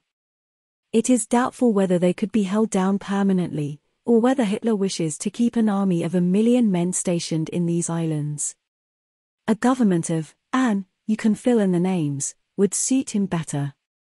The English can probably not be bullied into surrender, but they might quite easily be bored, cajoled, or cheated into it, provided that, as at Munich, they did not know that they were surrendering. It could happen most easily when the war seemed to be going well rather than badly. The threatening tone of so much of the German and Italian propaganda is a psychological mistake. It only gets home on intellectuals. With the general public the proper approach would be let's call it a draw. It is when a peace offer along those lines is made that the pro-fascists will raise their voices. But who are the pro-fascists? The idea of a Hitler victory appeals to the very rich, to the communists, to Mosley's followers, to the pacifists, and to certain sections among the Catholics. Also, if things went badly enough on the home front, the whole of the poorer section of the working class might swing round to a position that was defeatist though not actively pro-Hitler. In this motley list one can see the daring of German propaganda, its willingness to offer everything to everybody. But the various pro-fascist forces are not consciously acting together, and they operate in different ways. The communists must certainly be regarded as pro-Hitler, and are bound to remain so unless Russian policy changes, but they have not very much influence. Mosley's blackshirts, though now lying very low, are a more serious danger, because of the footing they probably possess in the armed forces. Still, even in its palmiest days Mosley's following can hardly have numbered 50,000. Pacifism is a psychological curiosity rather than a political movement. Some of the extremer pacifists, starting out with a complete renunciation of violence, have ended by warmly championing Hitler and even toying with antisemitism. This is interesting, but it is not important. Pure pacifism, which is a byproduct of naval power, can only appeal to people in very sheltered positions. Moreover, being negative and irresponsible, it does not inspire much devotion. Of the membership of the Peace Pledge Union, less than 15% even pay their annual subscriptions. None of these bodies of people, pacifists, communists, or blackshirts, could bring a large-scale stop-the-war movement into being by their own efforts. But they might help to make things very much easier for a treacherous government negotiating surrender. Like the French communists, they might become the half-conscious agents of millionaires. The real danger is from above. One ought not to pay any attention to Hitler's recent line of talk about being the friend of the poor man, the enemy of plutocracy, etc. etc. Hitler's real self is in Mein Kampf, and in his actions. He has never persecuted the rich, except when they were Jews or when they tried actively to oppose him. He stands for a centralized economy which robs the capitalist of most of his power but leaves the structure of society much as before. The state controls industry, but there are still rich and poor, masters and men. Therefore, as against genuine socialism, the moneyed class have always been on his side. This was crystal clear at the time of the Spanish Civil War, and clear again at the time when France surrendered. Hitler's puppet government are not working men, but a gang of bankers, gaga generals, and corrupt right-wing politicians. That kind of spectacular, conscious treachery is less likely to succeed in England, indeed is far less likely even to be tried. Nevertheless, to many pairs of supertax this war is simply an insane family squabble which ought to be stopped at all costs. One need not doubt that a peace movement is on foot somewhere in high places, probably a shadow cabinet has already been formed. These people will get their chance not in the moment of defeat but in some stagnant period when boredom is reinforced by discontent. They will not talk about surrender, only about peace, and doubtless they will persuade themselves, and perhaps other people, that they are acting for the best. An army of unemployed led by millionaires quoting the Sermon on the Mount, that is our danger. But it cannot arise when we have once introduced a reasonable degree of social justice. The lady in the Rolls-Royce car is more damaging to morale than a fleet of Goering's bombing planes. Part 3. The English Revolution. 1. The English Revolution started several years ago, and it began to gather momentum when the troops came back from Dunkirk. Like all else in England, it happens in a sleepy, unwilling way, but it is happening. The war has speeded it up, but it has also increased, and desperately, the necessity for speed. Progress and reaction are ceasing to have anything to do with party labels. If one wishes to name a particular moment, one can say that the old distinction between right and left broke down when Picture Post was first published. What are the politics of Picture Post? Or of Cavalcade, or Priestley's broadcasts, or the leading articles in the Evening Standard? None of the old classifications will fit them. They merely point to the existence of multitudes of unlabeled people who have grasped within the last year or two that something is wrong. But since a classless, ownerless society is generally spoken of as socialism, we can give that name to the society towards which we are now moving. The war and the revolution are inseparable. We cannot establish anything that a Western nation would regard as socialism without defeating Hitler. On the other hand, we cannot defeat Hitler while we remain economically and socially in the 19th century. The past is fighting the future and we have 2 years, a year, possibly only a few months, to see to it that the future wins. We cannot look to this or to any similar government to put through the necessary changes of its own accord. The initiative will have to come from below. That means that there will have to arise something that has never existed in England, a socialist movement that actually has the mass of the people behind it. But one must start by recognizing why it is that English socialism has failed. In England there is only one socialist party that has ever seriously mattered, the Labour Party. It has never been able to achieve any major change, because except in purely domestic matters it has never possessed a genuinely independent policy. It was and is primarily a party of the trade unions, devoted to raising wages and improving working conditions. This meant that all through the critical years it was directly interested in the prosperity of British capitalism. In particular, it was interested in the maintenance of the British Empire, for the wealth of England was drawn largely from Asia and Africa. The standard of living of the trade union workers, whom the Labour Party represented, depended indirectly on the sweating of Indian coolies. At the same time, the Labour Party was a socialist party, using socialist phraseology, thinking in terms of an old-fashioned anti-imperialism and more or less pledged to make restitution to the coloured races.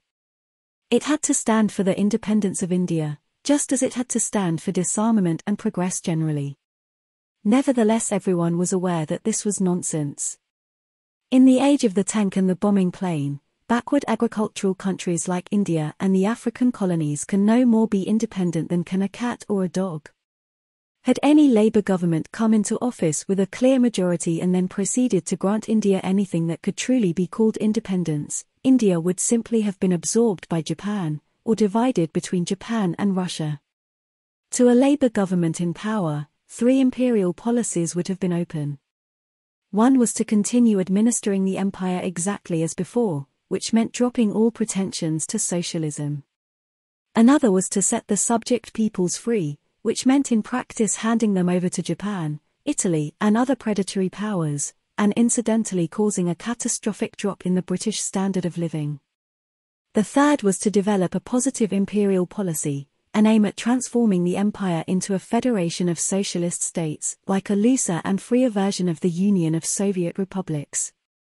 But the Labour Party's history and background made this impossible. It was a party of the trade unions, hopelessly parochial in outlook, with little interest in imperial affairs and no contacts among the men who actually held the empire together. It would have had to hand the administration of India and Africa and the whole job of imperial defense to men drawn from a different class and traditionally hostile to socialism. Overshadowing everything was the doubt whether a Labour government which meant business could make itself obeyed. For all the size of its following, the Labour Party had no footing in the Navy, little or none in the Army or Air Force, none whatever in the colonial services, and not even a sure footing in the Home Civil Service.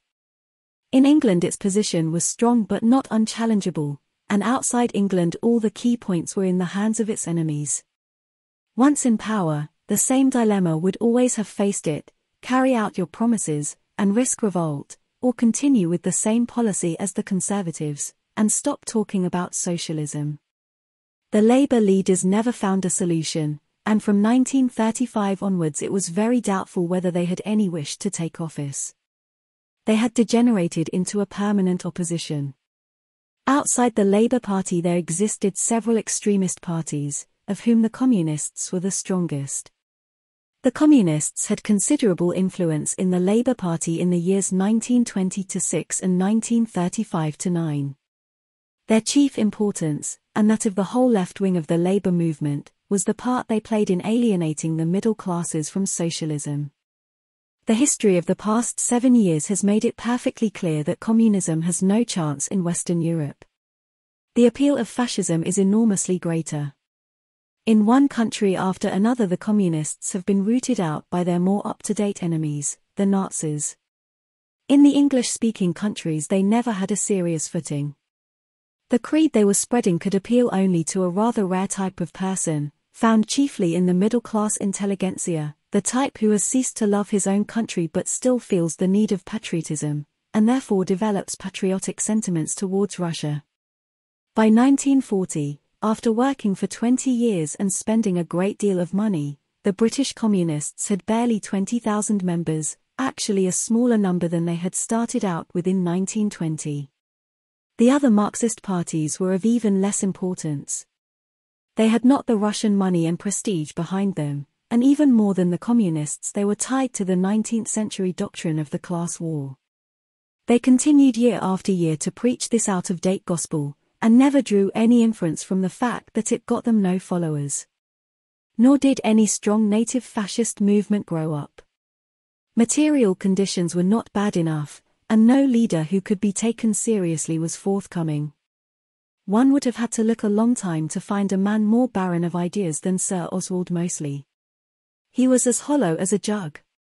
Even the elementary fact that fascism must not offend national sentiment had escaped him. His entire movement was imitated slavishly from abroad, the uniform and the party program from Italy and the salute from Germany, with the Jew-baiting tacked on as an afterthought, Mosley having actually started his movement with Jews among his most prominent followers. A man of the stamp of Bottomley or Lloyd George could perhaps have brought a real British fascist movement into existence. But such leaders only appear when the psychological need for them exists. After 20 years of stagnation and unemployment, the entire English socialist movement was unable to produce a version of socialism which the mass of the people could even find desirable. The Labour Party stood for a timid reformism. The Marxists were looking at the modern world through 19th century spectacles. Both ignored agriculture and imperial problems, and both antagonized the middle classes. The suffocating stupidity of left-wing propaganda had frightened away whole classes of necessary people: factory managers, airmen, naval officers, farmers, white-collar workers, shopkeepers, policemen. All of these people had been taught to think of socialism as something which menaced their livelihood, or as something seditious, alien, anti-British as they would have called it. Only the intellectuals, the least useful section of the middle class, gravitated towards the movement. A socialist party which genuinely wished to achieve anything would have started by facing several facts which to this day are considered unmentionable in left-wing circles. It would have recognized that England is more united than most countries, that the British workers have a great deal to lose besides their chains, and that the differences in outlook and habits between class and class are rapidly diminishing. In general, it would have recognized that the old-fashioned proletarian revolution is an impossibility. But all through the between-war years no socialist program that was both revolutionary and workable ever appeared, basically, no doubt, because no one genuinely wanted any major change to happen. The Labour leaders wanted to go on, drawing their salaries and periodically swapping jobs with the Conservatives. The Communists wanted to go on, suffering a comfortable martyrdom, meeting with endless defeats and afterwards putting the blame on other people. The left-wing intelligentsia wanted to go on, sniggering at the blimps, sapping away at middle-class morale, but still keeping their favoured position as hangers-on of the dividend drawers. Labour Party politics had become a variant of conservatism, revolutionary politics had become a game of make-believe. Now, however, the circumstances have changed, the drowsy years have ended. Being a socialist no longer means kicking theoretically against a system which in practice you are fairly well satisfied with. This time our predicament is real. It is the Philistines be upon thee, Samson. We have got to make our words take physical shape, or perish. We know very well that with its present social structure England cannot survive, and we have got to make other people see that fact and act upon it. We cannot win the war without introducing socialism, nor establish socialism without winning the war. At such a time it is possible, as it was not in the peaceful years, to be both revolutionary and realistic. A socialist movement which can swing the mass of the people behind it, drive the pro-fascists out of positions of control, wipe out the grosser injustices and let the working class see that they have something to fight for, win over the middle classes instead of antagonizing them, produce a workable imperial policy instead of a mixture of humbug and utopianism, bring patriotism and intelligence into partnership. For the first time, a movement of such a kind becomes possible. 2. The fact that we are at war has turned socialism from a textbook word into a realizable policy. The inefficiency of private capitalism has been proved all over Europe. Its injustice has been proved in the East End of London. Patriotism, against which the socialists fought so long, has become a tremendous lever in their hands. People who at any other time would cling like glue to their miserable scraps of privilege, will surrender them fast enough when their country is in danger. War is the greatest of all agents of change. It speeds up all processes, wipes out minor distinctions, brings realities to the surface. Above all, war brings it home to the individual that he is not altogether an individual. It is only because they are aware of this that men will die on the field of battle. At this moment it is not so much a question of surrendering life as of surrendering leisure, comfort, economic liberty, social prestige. There are very few people in England who really want to see their country conquered by Germany. If it can be made clear that defeating Hitler means wiping out class privilege, the great mass of middling people, the £6 a week to £2,000 a year class, will probably be on our side. These people are quite indispensable, because they include most of the technical experts. Obviously the snobbishness and political ignorance of people like airmen and naval officers will be a very great difficulty. But without those airmen, destroyer commanders, etc., we could not survive for a week. The only approach to them is through their patriotism. An intelligent socialist movement will use their patriotism, instead of merely insulting it, as hitherto. But do I mean that there will be no opposition? Of course not. It would be childish to expect anything of the kind. There will be a bitter political struggle, and there will be unconscious and half-conscious sabotage everywhere. At some point or other it may be necessary to use violence. It is easy to imagine a pro-fascist rebellion breaking out in, for instance, India. We shall have to fight against bribery, ignorance, and snobbery. The bankers and the larger businessmen, the landowners and dividend drawers, the officials with their prehensile bottoms, will obstruct for all they are worth. Even the middle classes will writhe when their accustomed way of life is menaced. But just because the English sense of national unity has never disintegrated, because patriotism is finally stronger than class hatred, the chances are that the will of the majority will prevail. It is no use imagining that one can make fundamental changes without causing a split in the nation, but the treacherous minority will be far smaller in time of war than it would be at any other time. The swing of opinion is visibly happening, but it cannot be counted on to happen fast enough of its own accord. This war is a race between the consolidation of Hitler's empire and the growth of democratic consciousness. Everywhere in England you can see a ding-dong battle ranging to and fro, in Parliament and in the government, in the factories and the armed forces, in the pubs and the air raid shelters, in the newspapers and on the radio. Every day there are tiny defeats, tiny victories. Morrison for Home Security a few yards forward. Priestley shoved off the air a few yards back. It is a struggle between the groping and the unteachable, between the young and the old, between the living and the dead. But it is very necessary that the discontent which undoubtedly exists should take a purposeful and not merely obstructive form.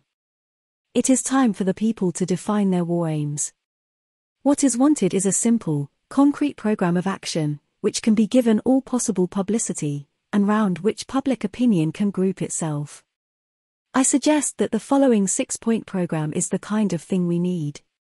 The first 3 points deal with England's internal policy, the other 3 with the empire and the world. 1. Nationalisation of land, mines, railways, banks, and major industries. 2. Limitation of incomes, on such a scale that the highest tax-free income in Britain does not exceed the lowest by more than 10 to 1. 3. Reform of the educational system along democratic lines. 4. Immediate dominion status for India, with power to secede when the war is over. 5. Formation of an Imperial General Council, in which the coloured peoples are to be represented. 6. Declaration of formal alliance with China, Abyssinia, and all other victims of the fascist powers. The general tendency of this program is unmistakable. It aims quite frankly at turning this war into a revolutionary war and England into a socialist democracy. I have deliberately included in it nothing that the simplest person could not understand and see the reason for. In the form in which I have put it, it could be printed on the front page of the Daily Mirror. But for the purposes of this book a certain amount of amplification is needed. 1. Nationalization. One can nationalize industry by the stroke of a pen, but the actual process is slow and complicated. What is needed is that the ownership of all major industries shall be formally vested in the state, representing the common people. Once that is done it becomes possible to eliminate the class of mere owners who live not by virtue of anything they produce but by the possession of title deeds and share certificates. State ownership implies, therefore, that nobody shall live without working. How sudden a change in the conduct of industry it implies is less certain. In a country like England we cannot rip down the whole structure and build again from the bottom, least of all in time of war. Inevitably the majority of industrial concerns will continue with much the same personnel as before, the one-time owners or managing directors carrying on with their jobs as state employees. There is reason to think that many of the smaller capitalists would actually welcome some such arrangement. The resistance will come from the big capitalists, the bankers, the landlords, and the idle rich, roughly speaking the class with over £2,000 a year, and even if one counts in all their dependents there are not more than 500,000 of these people in England. Nationalisation of agricultural land implies cutting out the landlord and the tithe drawer, but not necessarily interfering with the farmer. It is difficult to imagine any reorganisation of English agriculture that would not retain most of the existing farms as units, at any rate at the beginning. The farmer, when he is competent, will continue as a salaried manager. He is virtually that already, with the added disadvantage of having to make a profit and being permanently in debt to the bank. With certain kinds of petty trading, and even the small-scale ownership of land, the state will probably not interfere at all. It would be a great mistake to start by victimizing the smallholder class, for instance. These people are necessary, on the whole they are competent, and the amount of work they do depends on the feeling that they are their own masters. But the state will certainly impose an upward limit to the ownership of land, probably 15 acres at the very most, and will never permit any ownership of land in town areas. From the moment that all productive goods have been declared the property of the state, the common people will feel, as they cannot feel now, that the state is themselves. They will be ready then to endure the sacrifices that are ahead of us, war or no war. And even if the face of England hardly seems to change, on the day that our main industries are formally nationalized, the dominance of a single class will have been broken. From then onwards the emphasis will be shifted from ownership to management, from privilege to competence. It is quite possible that state ownership will in itself bring about less social change than will be forced upon us by the common hardships of war. But it is the necessary first step without which any real reconstruction is impossible. 2. Incomes. Limitation of incomes implies the fixing of a minimum wage, which implies a managed internal currency based simply on the amount of consumption goods available. And this again implies a stricter rationing scheme than is now in operation. It is no use at this stage of the world's history to suggest that all human beings should have exactly equal incomes. It has been shown over and over again that without some kind of money reward there is no incentive to undertake certain jobs. On the other hand, the money reward need not be very large. In practice it is impossible that earnings should be limited quite as rigidly as I have suggested. There will always be anomalies and evasions. But there is no reason why 10 to 1 should not be the maximum normal variation. And within those limits some sense of equality is possible. A man with £3 a week and a man with £1,500 a year can feel themselves fellow creatures, which the Duke of Westminster and the sleepers on the embankment benches cannot. 3. Education. In wartime, educational reform must necessarily be promise rather than performance. At the moment we are not in a position to raise the school-leaving age or increase the teaching staffs of the elementary schools. But there are certain immediate steps that we could take towards a democratic educational system. We could start by abolishing the autonomy of the public schools and the older universities and flooding them with state-aided pupils chosen simply on grounds of ability. At present, public school education is partly a training in class prejudice and partly a sort of tax that the middle classes pay to the upper class in return for the right to enter certain professions. It is true that that state of affairs is altering. The middle classes have begun to rebel against the expensiveness of education, and the war will bankrupt the majority of the public schools if it continues for another year or two. The evacuation is also producing certain minor changes. But there is a danger that some of the older schools, which will be able to weather the financial storm longest, will survive in some form or another as festering centres of snobbery. As for the 10,000 private schools that England possesses, the vast majority of them deserve nothing except suppression. They are simply commercial undertakings, and in many cases their educational level is actually lower than that of the elementary schools. They merely exist because of a widespread idea that there is something disgraceful in being educated by the public authorities. The state could quell this idea by declaring itself responsible for all education, even if at the start this were no more than a gesture. We need gestures as well as actions. It is all too obvious that our talk of defending democracy is nonsense while it is a mere accident of birth that decides whether a gifted child shall or shall not get the education it deserves. 4. India. What we must offer India is not freedom, which, as I have said earlier, is impossible, but alliance, partnership, in a word, equality. But we must also tell the Indians that they are free to secede, if they want to. Without that there can be no equality of partnership, and our claim to be defending the coloured peoples against fascism will never be believed. But it is a mistake to imagine that if the Indians were free to cut themselves adrift they would immediately do so. When a British government offers them unconditional independence, they will refuse it. For as soon as they have the power to secede, the chief reasons for doing so will have disappeared. A complete severance of the two countries would be a disaster for India no less than for England. Intelligent Indians know this. As things are at present, India not only cannot defend itself, it is hardly even capable of feeding itself. The whole administration of the country depends on a framework of experts, engineers, forest officers, railwaymen, soldiers, doctors, who are predominantly English and could not be replaced within 5 or 10 years. Moreover, English is the chief lingua franca and nearly the whole of the Indian intelligentsia is deeply anglicized.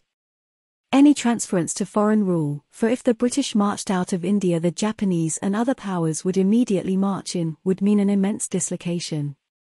Neither the Japanese, the Russians, the Germans nor the Italians would be capable of administering India even at the low level of efficiency that is attained by the British. They do not possess the necessary supplies of technical experts or the knowledge of languages and local conditions, and they probably could not win the confidence of indispensable go-betweens such as the Eurasians. If India were simply liberated, i.e. deprived of British military protection, the first result would be a fresh foreign conquest, and the second a series of enormous famines which would kill millions of people within a few years. What India needs is the power to work out its own constitution without British interference, but in some kind of partnership that ensures its military protection and technical advice. This is unthinkable until there is a socialist government in England. For at least 80 years England has artificially prevented the development of India, partly from fear of trade competition if Indian industries were too highly developed, partly because backward peoples are more easily governed than civilized ones. It is a commonplace that the average Indian suffers far more from his own countrymen than from the British. The petty Indian capitalist exploits the town worker with the utmost ruthlessness. The peasant lives from birth to death in the grip of the moneylender. But all this is an indirect result of the British rule, which aims half-consciously at keeping India as backward as possible. The classes most loyal to Britain are the princes, the landowners, and the business community in general, the reactionary classes who are doing fairly well out of the status quo. The moment that England ceased to stand towards India in the relation of an exploiter, the balance of forces would be altered. No need then for the British to flatter the ridiculous Indian princes, with their gilded elephants and cardboard armies, to prevent the growth of the Indian trade unions, to play off Muslim against Hindu, to protect the worthless life of the moneylender, to receive the salams of toadying minor officials, to prefer the half-barbarous Gurkha to the educated Bengali. Once check that stream of dividends that flows from the bodies of Indian coolies to the banking accounts of old ladies in Cheltenham, and the whole Sahib-native nexus, with its haughty ignorance on one side and envy and servility on the other, can come to an end. Englishmen and Indians can work side by side for the development of India, and for the training of Indians in all the arts which, so far, they have been systematically prevented from learning. How many of the existing British personnel in India, commercial or official, would fall in with such an arrangement, which would mean ceasing once and for all to be sahibs, is a different question. But, broadly speaking, more is to be hoped from the younger men and from those officials, civil engineers, forestry and agricultural experts, doctors, educationists, who have been scientifically educated. The higher officials, the provincial governors, commissioners, judges, etc. are hopeless, but they are also the most easily replaceable. That, roughly, is what would be meant by dominion status if it were offered to India by a socialist government. It is an offer of partnership on equal terms until such time as the world has ceased to be ruled by bombing planes. But we must add to it the unconditional right to secede. It is the only way of proving that we mean what we say. And what applies to India applies, mutatis mutandis, to Burma, Malaya and most of our African possessions. 5 and 6 explain themselves. They are the necessary preliminary to any claim that we are fighting this war for the protection of peaceful peoples against fascist aggression. Is it impossibly hopeful to think that such a policy as this could get a following in England? A year ago, even 6 months ago, it would have been, but not now. Moreover, and this is the peculiar opportunity of this moment, it could be given the necessary publicity. There is now a considerable weekly press, with a circulation of millions, which would be ready to popularize, if not exactly the program I have sketched above, at any rate some policy along those lines. There are even 3 or 4 daily papers which would be prepared to give it a sympathetic hearing. That is the distance we have traveled in the last 6 months. But is such a policy realizable? That depends entirely on ourselves. Some of the points I have suggested are of the kind that could be carried out immediately, others would take years or decades and even then would not be perfectly achieved. No political program is ever carried out in its entirety. But what matters is that or something like it should be our declared policy. It is always the direction that counts. It is of course quite hopeless to expect the present government to pledge itself to any policy that implies turning this war into a revolutionary war. It is at best a government of compromise, with Churchill riding 2 horses like a circus acrobat. Before such measures as limitation of incomes become even thinkable, there will have to be a complete shift of power away from the old ruling class. If during this winter the war settles into another stagnant period, we ought in my opinion to agitate for a general election, a thing which the Tory party machine will make frantic efforts to prevent. But even without an election we can get the government we want, provided that we want it urgently enough. A real shove from below will accomplish it. As to who will be in that government when it comes, I make no guess. I only know that the right men will be there when the people really want them, for it is movements that make leaders and not leaders movements. Within a year, perhaps even within 6 months, if we are still unconquered, we shall see the rise of something that has never existed before, a specifically English socialist movement. Hitherto there has been only the Labour Party, which was the creation of the working class but did not aim at any fundamental change, and Marxism, which was a German theory interpreted by Russians and unsuccessfully transplanted to England. There was nothing that really touched the heart of the English people. Throughout its entire history the English socialist movement has never produced a song with a catchy tune, nothing like La Marseillaise or La Cucaracha, for instance. When a socialist movement native to England appears, the Marxists, like all others with a vested interest in the past, will be its bitter enemies.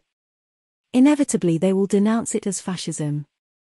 Already it is customary among the more soft-boiled intellectuals of the left to declare that if we fight against the Nazis we shall go Nazi ourselves. They might almost equally well say that if we fight against Negroes we shall turn black. To go Nazi we should have to have the history of Germany behind us. Nations do not escape from their past merely by making a revolution. An English socialist government will transform the nation from top to bottom, but it will still bear all over it the unmistakable marks of our own civilization, the peculiar civilization which I discussed earlier in this book. It will not be doctrinaire, nor even logical. It will abolish the House of Lords, but quite probably will not abolish the monarchy. It will leave anachronisms and loose ends everywhere, the judge in his ridiculous horsehair wig and the lion and the unicorn on the soldier's cap buttons. It will not set up any explicit class dictatorship. It will group itself round the old Labour Party and its mass following will be in the trade unions, but it will draw into it most of the middle class and many of the younger sons of the bourgeoisie. Most of its directing brains will come from the new indeterminate class of skilled workers, technical experts, airmen, scientists, architects, and journalists, the people who feel at home in the radio and ferroconcrete age. But it will never lose touch with the tradition of compromise and the belief in a law that is above the state. It will shoot traitors, but it will give them a solemn trial beforehand and occasionally it will acquit them. It will crush any open revolt promptly and cruelly, but it will interfere very little with the spoken and written word. Political parties with different names will still exist, revolutionary sects will still be publishing their newspapers and making as little impression as ever. It will disestablish the church, but will not persecute religion. It will retain a vague reverence for the Christian moral code, and from time to time will refer to England as a Christian country. The Catholic Church will war against it, but the nonconformist sects and the bulk of the Anglican Church will be able to come to terms with it. It will show a power of assimilating the past which will shock foreign observers and sometimes make them doubt whether any revolution has happened. But all the same it will have done the essential thing. It will have nationalized industry, scaled down incomes, set up a classless educational system. Its real nature will be apparent from the hatred which the surviving rich men of the world will feel for it. It will aim not at disintegrating the empire but at turning it into a federation of socialist states, freed not so much from the British flag as from the moneylender, the dividend drawer, and the wooden-headed British official. Its war strategy will be totally different from that of any property-ruled state, because it will not be afraid of the revolutionary after-effects when any existing regime is brought down. It will not have the smallest scruple about attacking hostile neutrals or stirring up native rebellion in enemy colonies. It will fight in such a way that even if it is beaten, its memory will be dangerous to the victor, as the memory of the French Revolution was dangerous to Metternich's Europe. The dictators will fear it as they could not fear the existing British regime, even if its military strength were 10 times what it is. But at this moment, when the drowsy life of England has barely altered, and the offensive contrast of wealth and poverty still exists everywhere, even amid the bombs, why do I dare to say that all these things will happen? Because the time has come when one can predict the future in terms of an either-or. Either we turn this war into a revolutionary war. I do not say that our policy will be exactly what I have indicated above, merely that it will be along those general lines, or we lose it, and much more besides. Quite soon it will be possible to say definitely that our feet are set upon one path or the other. But at any rate it is certain that with our present social structure we cannot win. Our real forces, physical, moral or intellectual, cannot be mobilized. 3. Patriotism has nothing to do with conservatism. It is actually the opposite of conservatism, since it is a devotion to something that is always changing and yet is felt to be mystically the same. It is the bridge between the future and the past. No real revolutionary has ever been an internationalist. During the past 20 years the negative, fainéant outlook which has been fashionable among English left-wingers, the sniggering of the intellectuals at patriotism and physical courage, the persistent effort to chip away English morale and spread a hedonistic, what do I get out of it attitude to life, has done nothing but harm. It would have been harmful even if we had been living in the squashy League of Nations universe that these people imagined. In an age of furors and bombing planes it was a disaster. However little we may like it, toughness is the price of survival.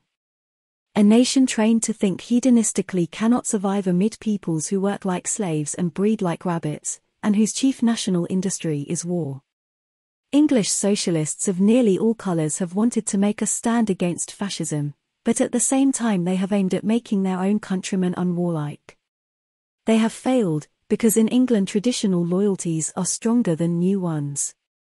But in spite of all the anti-fascist heroics of the left-wing press, what chance should we have stood when the real struggle with fascism came, if the average Englishman had been the kind of creature that the New Statesman, the Daily Worker or even the News Chronicle wished to make him? Up to 1935 virtually all English left-wingers were vaguely pacifist. After 1935 the more vocal of them flung themselves eagerly into the Popular Front movement, which was simply an evasion of the whole problem posed by fascism. It set out to be anti-fascist in a purely negative way against fascism without being for any discoverable policy, and underneath it lay the flabby idea that when the time came the Russians would do our fighting for us. It is astonishing how this illusion fails to die. Every week sees its spate of letters to the press, pointing out that if we had a government with no Tories in it the Russians could hardly avoid coming round to our side. Or we are to publish high-sounding war aims, vide books like Unser Kampf, 100 million allies, if we choose, etc., whereupon the European populations will infallibly rise on our behalf. It is the same idea all the time: look abroad for your inspiration, get someone else to do your fighting for you. Underneath it lies the frightful inferiority complex of the English intellectual, the belief that the English are no longer a martial race, no longer capable of enduring. In truth there is no reason to think that anyone will do our fighting for us yet a while, except the Chinese, who have been doing it for 3 years already. Note, written before the outbreak of the war in Greece. Author's footnote. The Russians may be driven to fight on our side by the fact of a direct attack, but they have made it clear enough that they will not stand up to the German army if there is any way of avoiding it. In any case, they are not likely to be attracted by the spectacle of a left-wing government in England. The present Russian regime must almost certainly be hostile to any revolution in the West. The subject peoples of Europe will rebel when Hitler begins to totter, but not earlier. Our potential allies are not the Europeans but on the one hand the Americans, who will need a year to mobilize their resources even if big business can be brought to heel, and on the other hand the colored peoples, who cannot be even sentimentally on our side till our own revolution has started. For a long time, a year, 2 years, possibly 3 years, England has got to be the shock absorber of the world. We have got to face bombing, hunger, overwork, influenza, boredom and treacherous peace offers. Manifestly it is a time to stiffen morale, not to weaken it. Instead of taking the mechanically anti-British attitude which is usual on the left, it is better to consider what the world would really be like if the English-speaking culture perished. For it is childish to suppose that the other English-speaking countries, even the USA, will be unaffected if Britain is conquered. Lord Halifax, and all his tribe, believe that when the war is over things will be exactly as they were before. Back to the crazy pavement of Versailles, back to democracy, i.e. capitalism, back to dull queues and the Rolls-Royce cars, back to the grey top hats and the sponge-bag trousers, in secula secularum. It is of course obvious that nothing of the kind is going to happen. A feeble imitation of it might just possibly happen in the case of a negotiated peace, but only for a short while. Laissez-faire capitalism is dead. Note, below, the choice lies between the kind of collective society that Hitler will set up and the kind that can arise if he is defeated. Note, it is interesting to notice that Mr. Kennedy, USA ambassador in London, remarked on his return to New York in October 1940 that as a result of the war democracy is finished. By democracy, of course, he meant private capitalism. Author's footnote. If Hitler wins this war he will consolidate his rule over Europe, Africa, and the Middle East, and if his armies have not been too greatly exhausted beforehand, he will wrench vast territories from Soviet Russia. He will set up a graded caste society in which the German Herrenfolk, master race or aristocratic race, will rule over Slavs and other lesser peoples whose job it will be to produce low-priced agricultural products. He will reduce the colored peoples once and for all to outright slavery. The real quarrel of the fascist powers with British imperialism is that they know that it is disintegrating. Another 20 years along the present line of development, and India will be a peasant republic linked with England only by voluntary alliance. The semi-apes of whom Hitler speaks with such loathing will be flying aeroplanes and manufacturing machine guns. The fascist dream of a slave empire will be at an end. On the other hand, if we are defeated we simply hand over our own victims to new masters who come fresh to the job and have not developed any scruples. But more is involved than the fate of the colored peoples. Two incompatible visions of life are fighting one another. Between democracy and totalitarianism, says Mussolini, there can be no compromise. The two creeds cannot even, for any length of time, live side by side. So long as democracy exists, even in its very imperfect English form, totalitarianism is in deadly danger. The whole English-speaking world is haunted by the idea of human equality, and though it would be simply a lie to say that either we or the Americans have ever acted up to our professions, still, the idea is there, and it is capable of one day becoming a reality. From the English-speaking culture, if it does not perish, a society of free and equal human beings will ultimately arise. But it is precisely the idea of human equality, the Jewish or Judeo-Christian idea of equality, that Hitler came into the world to destroy. He has, heaven knows, said so often enough. The thought of a world in which black men would be as good as white men and Jews treated as human beings brings him the same horror and despair as the thought of endless slavery brings to us. It is important to keep in mind how irreconcilable these two viewpoints are. Sometime within the next year a pro-Hitler reaction within the left-wing intelligentsia is likely enough. There are premonitory signs of it already. Hitler's positive achievement appeals to the emptiness of these people, and, in the case of those with pacifist leanings, to their masochism. One knows in advance more or less what they will say. They will start by refusing to admit that British capitalism is evolving into something different, or that the defeat of Hitler can mean any more than a victory for the British and American millionaires. And from that they will proceed to argue that, after all, democracy is just the same as or just as bad as totalitarianism.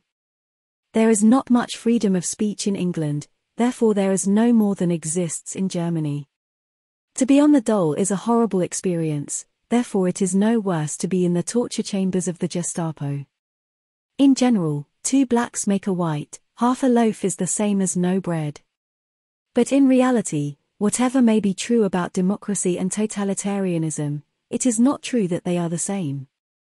It would not be true, even if British democracy were incapable of evolving beyond its present stage. The whole conception of the militarized continental state, with its secret police, its censored literature and its conscript labor, is utterly different from that of the loose maritime democracy, with its slums and unemployment, its strikes and party politics. It is the difference between land power and sea power, between cruelty and inefficiency, between lying and self-deception, between the SS man and the rent collector. And in choosing between them one chooses not so much on the strength of what they now are as of what they are capable of becoming. But in a sense it is irrelevant whether democracy, at its higher or at its lowest, is better than totalitarianism. To decide that one would have to have access to absolute standards. The only question that matters is where one's real sympathies will lie when the pinch comes. The intellectuals who are so fond of balancing democracy against totalitarianism and proving that one is as bad as the other are simply frivolous people who have never been shoved up against realities. They show the same shallow misunderstanding of fascism now, when they are beginning to flirt with it, as a year or 2 ago, when they were squealing against it. The question is not, can you make out a debating society case in favor of Hitler? The question is, do you genuinely accept that case? Are you willing to submit to Hitler's rule? Do you want to see England conquered, or don't you? It would be better to be sure on that point before frivolously siding with the enemy. For there is no such thing as neutrality in war. In practice one must help one side or the other. When the pinch comes, no one bred in the Western tradition can accept the fascist vision of life. It is important to realize that now, and to grasp what it entails. With all its sloth, hypocrisy and injustice, the English-speaking civilization is the only large obstacle in Hitler's path. It is a living contradiction of all the infallible dogmas of fascism. That is why all fascist writers for years past have agreed that England's power must be destroyed. England must be exterminated, must be annihilated, must cease to exist. Strategically it would be possible for this war to end with Hitler in secure possession of Europe, and with the British Empire intact and British sea power barely affected. But ideologically it is not possible. Were Hitler to make an offer along those lines, it could only be treacherously, with a view to conquering England indirectly or renewing the attack at some more favourable moment. England cannot possibly be allowed to remain as a sort of funnel through which deadly ideas from beyond the Atlantic flow into the police states of Europe. And turning it round to our own point of view, we see the vastness of the issue before us, the all-importance of preserving our democracy more or less as we have known it. But to preserve is always to extend. The choice before us is not so much between victory and defeat as between revolution and apathy. If the thing we are fighting for is altogether destroyed, it will have been destroyed partly by our own act. It could happen that England could introduce the beginnings of socialism, turn this war into a revolutionary war, and still be defeated. That is at any rate thinkable. But, terrible as it would be for anyone who is now adult, it would be far less deadly than the compromise peace which a few rich men and their hired liars are hoping for. The final ruin of England could only be accomplished by an English government acting under orders from Berlin. But that cannot happen if England has awakened beforehand. For in that case the defeat would be unmistakable, the struggle would continue, the idea would survive. The difference between going down fighting, and surrendering without a fight, is by no means a question of honor and schoolboy heroics. Hitler said once that to accept defeat destroys the soul of a nation.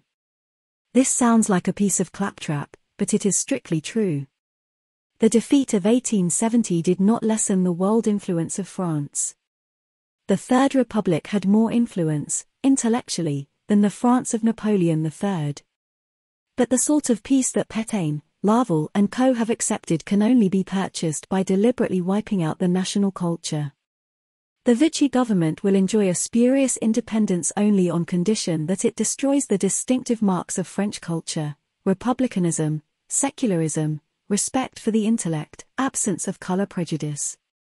We cannot be utterly defeated if we have made our revolution beforehand.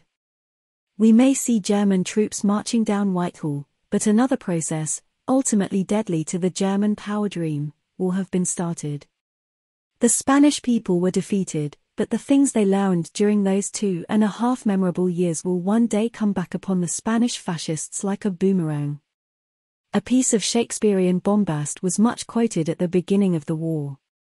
Even Mr. Chamberlain quoted it once, if my memory does not deceive me. Come the four corners of the world in arms, and we shall shock them, naught shall make us rue. If England to herself do rest but true. It is right enough, if you interpret it rightly. But England has got to be true to herself. She is not being true to herself while the refugees who have sought our shores are penned up in concentration camps, and company directors work out subtle schemes to dodge their excess profits tax. It is goodbye to the tattler and the bystander, and farewell to the lady in the Rolls-Royce car. The heirs of Nelson and of Cromwell are not in the House of Lords. They are in the fields and the streets, in the factories and the armed forces, in the four-ale bar and the suburban back garden, and at present they are still kept under by a generation of ghosts. Compared with the task of bringing the Real England to the surface, even the winning of the war, necessary though it is secondary. By revolution we become more ourselves, not less. There is no question of stopping short, striking a compromise, salvaging democracy, standing still. Nothing ever stands still. We must add to our heritage or lose it, we must grow greater or grow less, we must go forward or backward. I believe in England, and I believe that we shall go forward.